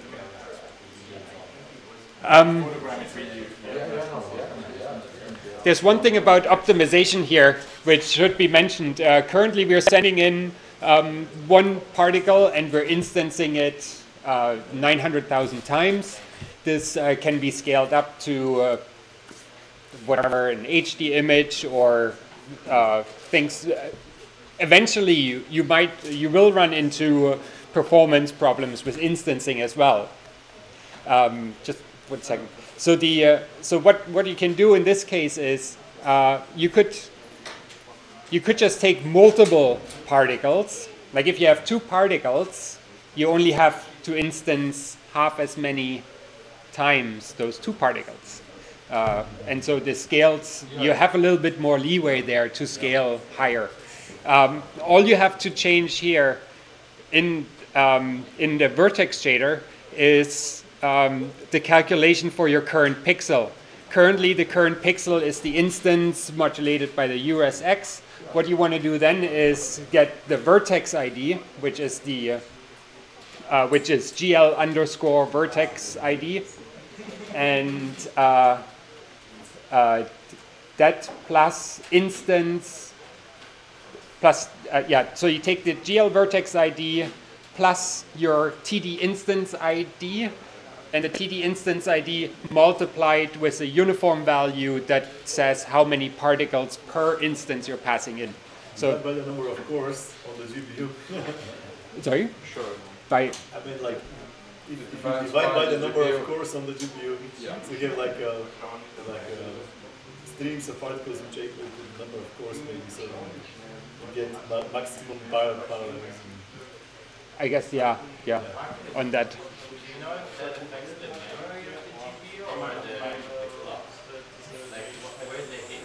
For instance, I don't know where the hit is. No, I don't know. Because when we looked at the performance monitor, something which is switching graphics context, this is taken all the time. So what does this mean? That is any time when there is communication between the CPU and the GPU. when you're uploading or downloading data. Yeah.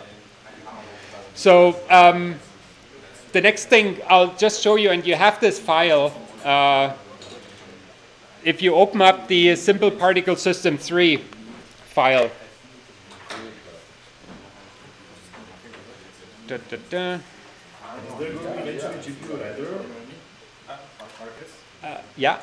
Do you really need to, an instance, like why can't you create the vertex directly in the shader? A vertex, Like, you can only you you can only do this in the geometry, in the geometry. outside, like in touch. No, in the geometry shader, in the geometry shader. Yeah. But that's way too many points for a geometry shader. It's not fast enough. It would be you would be bottlenecking very quickly with that. Yeah. You cannot create as many points on the geometry shader stage. Okay, so I have to show you what I have because I don't know if it's, but I don't know. Yeah, I'll show you. Okay. So I'll just give you a quick walkthrough here. This is basically the same thing, except all these points that were there have been transformed via a little particle system, and the transformation is happening in the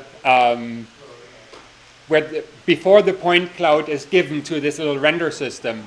So your particle system is not built in the GLSL material here. It's built in a 2D GLSL top. And what it's being done here, I'll show you the pixel shader for this,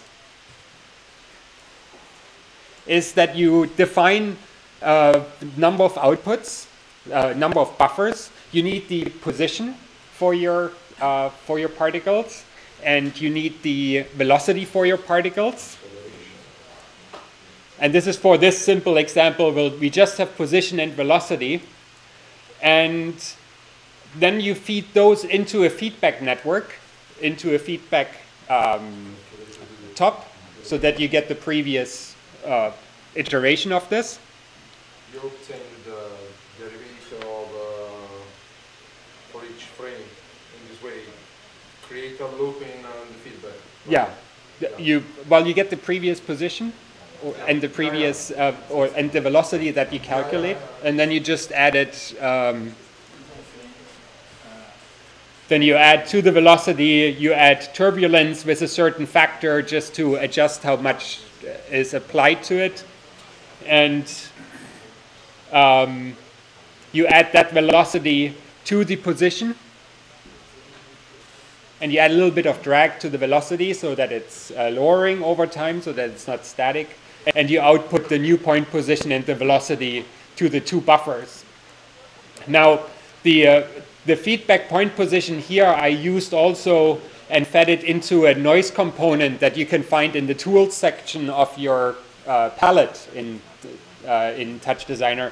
And this is a shader that, not sure actually, this is from Brian Sharp at .wordpress.com. And what he has a number of different noise functions. But the most important thing here is that it can give you the slope between each noise point. And this is necessary in a 3D noise, so that when the particles are moving through 3D noise, that you can apply the slope as turbulence onto the velocity to get a proper turbulence movement. So we don't have that, currently we don't have that function in our noise top. That's why this noise component that's in the palette under the tools section, under the generator section, sorry, generators, noise, you can grab it from there. Now, we can just quickly reset this whole thing so you see what's happening. We have to reset those two particle systems, and then you can kind of follow what's happening here. It's being displaced in all different directions. by the velocity and the turbulence. And the velocity, the initial velocity, is given through a UV map that I rescaled to be so that they drift apart, basically, all the points. So it was from 0 to 1 to minus 0.4 to 0.4. But that's all in the... 0.4? That was... It's only, okay. Whatever, yeah. Just to normalize it, basically. Yeah. The center and, okay. And I multiplied that with a noise. The noise top has this function where you can multiply the noise with the input. So I used that to kind of make it a little bit irregular. A full version of this particle system here, and I wanted to mention that again, is in the tools section under the GPU particles, particles GPU. Now, if you download the experimental version of TouchDesigner, or what's currently experimental, there's a slight change in this system from before. We're using here 2 modes to create particles. Until now, we had to create all the particles at once, because in a you cannot keep count in a GLSL shader in the official version. Since the official version, we added in, or not all of us, but Derivative did add in the atomic counter functions for shaders, which gives you the ability to actually count for every pixel operation that you do in the pixel shader, you can increment or decrement these counters. And this gives you the possibility to actually count how many pixels you have worked on.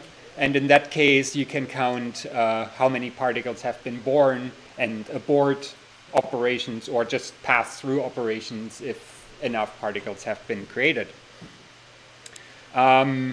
So yeah, this is interesting to look at. And another thing that we won't cover now, because the last 10 minutes I want to convert this Shadertoy thing, is to have a look at, inside this component here, at the geometry stage of the particle system. And where is it? Here we have the GLSL.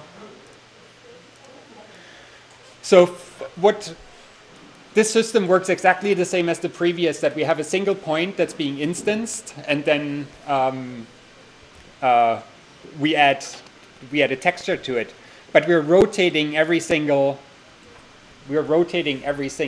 particle here. Now, this is not something you could theoretically do with a single particle. You cannot rotate that thing because it's just literally a point. And that's where the geometry stage comes in. So in the middle geometry shader here, what this is doing is per particle, it's creating 4 vertices. And there's a couple rotation functions here. And then you can see that for each, it creates a vertice at the left bottom, and then emits this vertice. It creates one at left top, emits it, right bottom, right top, and then emits the whole primitive. So in this stage, in the geometry stage, you see how it's creating 4 different vertices and then emitting them as a particle and as a primitive. And with the functions here, because there's rotate functions for each. Is it only in the experimental version? No, the atomic counters are, and this one is also in the regular official version, the geometry. It's just good to check out, and you can kind of follow how it works with the geometry. A simple example of geometry shaders in Touch, much more detailed stuff probably tomorrow at 11 a.m. when Stanislav is going to show his GPU geometry shaders. Yes, definitely something not to miss if you're not in a workshop. Okay, so for the last 10 minutes, and luckily this should be fairly quick. I'm just going to close this down, quit, ta-da. I have this here. Okay, I'm going to collapse again my whole thing into a component. Collapse selected into, and call this connect point cloud.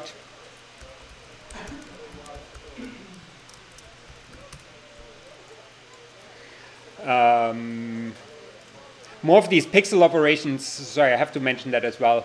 There are more of these GLSL shader things here that render basically particles for these color scopes that we added. It's the 3D scope, the histogram, as well as the waveform monitor. All of these actually use the same system of taking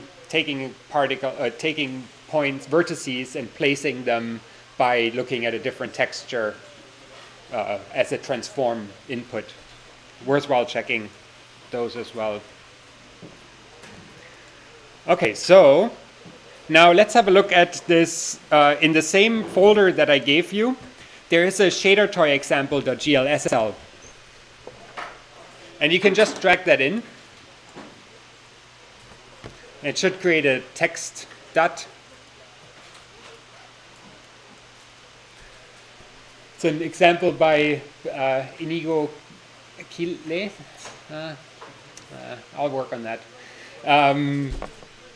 His examples on Shadertoy are very useful. His website with techniques as well in general. And I copied this one. It's a Voronoi example. And I would like to get this running inside TouchDesigner. So the first thing for this to do would be, let's create a constant top.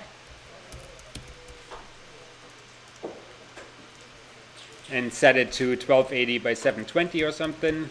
It's not really that important for this. And create a GLSL top.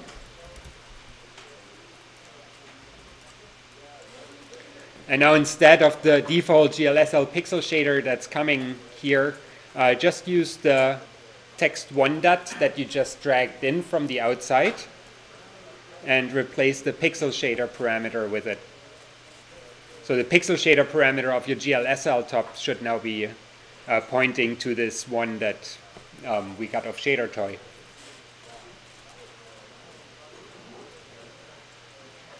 And you should get a nice error.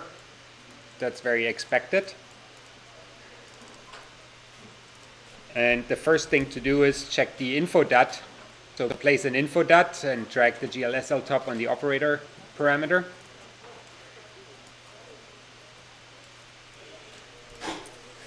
And have a look what the errors are. So it's complaining about 4 different errors here.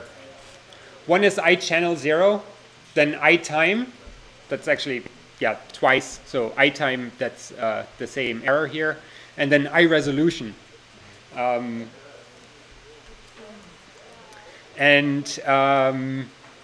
So let's work on this.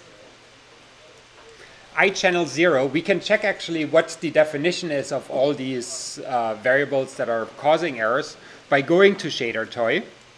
And I should have probably,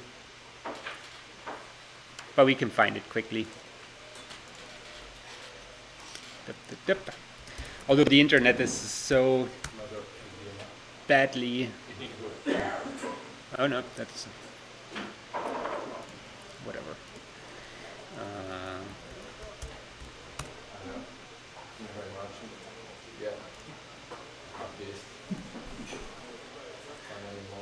This is the one that I downloaded here. So if you're downloading from Shadertoy, then a good thing to check out is this shader inputs. The left side should be, I don't know why it's saying my WebGL hit a snag, but it doesn't matter. The left side is the output, which should be usually rendering, running. And then on the right side, you usually have the code, but also you have this list of values or variables here. And so the eye resolution tells you it's the viewport resolution in pixels. So we need that. It's our texture resolution. Then eye time is playback time in seconds. So that's something we have to pass in as a uniform. And what was the other thing? Oh, and eye channel 0. Well, that's actually the, those are the textures that are being passed into the shader. In this example, it's a noise. It's a random noise texture. So what we can do here, we can replace the constant 1 with a noise top. So let's create a noise top and set the type to random and choose the random GPU type so we can nicely animate it. And I'll change my resolution of this noise also to 1280 by 720. And then plug it into the first input. Random GPU? Yeah. Yeah. Noise type, random GPU.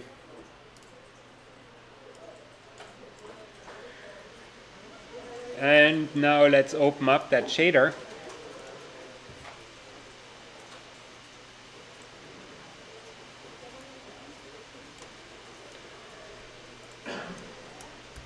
GLSL. And right away at the top where it's creating, there's a function called hash2. It has a return texture level of detail and then an eye channel 0. So the texture level of detail, I had to look that up. It's and from what I read, it's usually only useful on for MIP mapping purposes in the vertex shader stage. But we don't need that, right, Malcolm? It's anytime you want to control which MIP map level you sample. Oh, so you can control actually the MIP map level. Yeah. Okay. So if you use texture by itself, if you're using MIP mapping, you're not going to be using it in the top anyway. Yeah. But in math, usually the MIP map level is calculated for you automatically. So in the mat it would be can be important. In the GLSL top we don't need that. And to get rid of the whole thing, it is it does have an extra attribute at the end of the texture, a third part of the texture call, which is here the 0.0, so we can remove that as well. And then replace the eye channel 0 by our S, and that's from all the start, from the very start of our class, STD inputs 0. STD 2D, thank you, 2D input 0.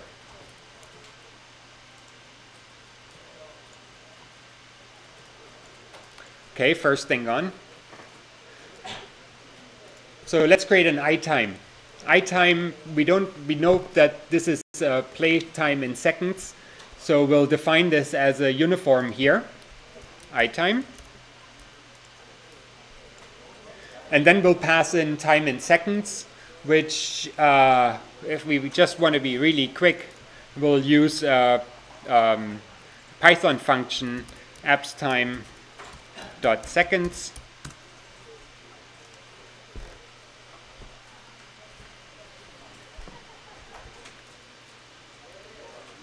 And then in the shader, we have to bring this in as a uniform. So uniform float eye time.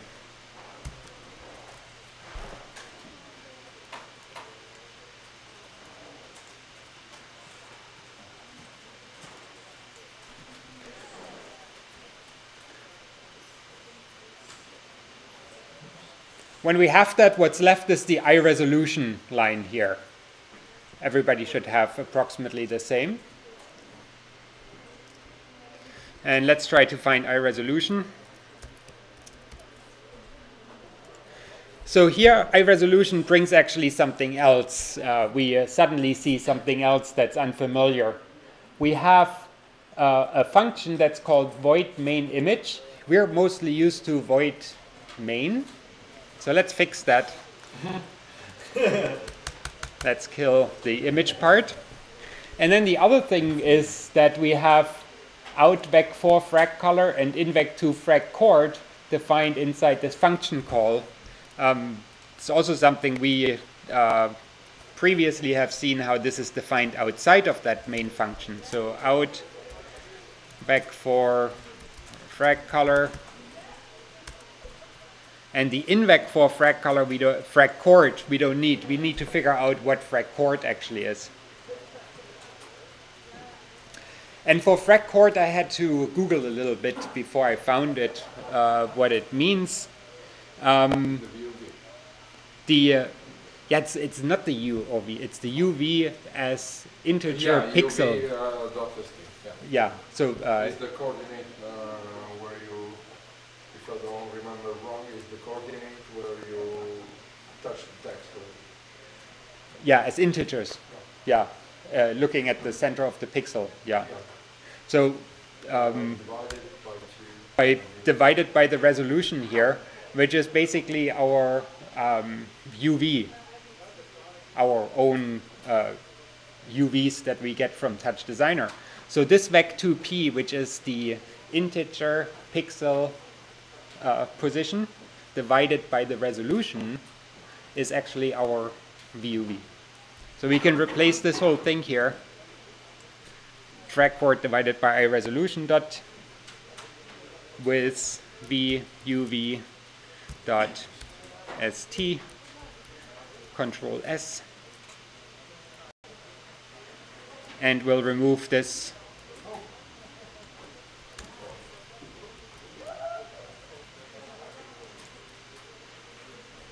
and you should have the same shader now running in TouchDesigner. If you don't have errors. If you have errors, what would be the errors? Let me know.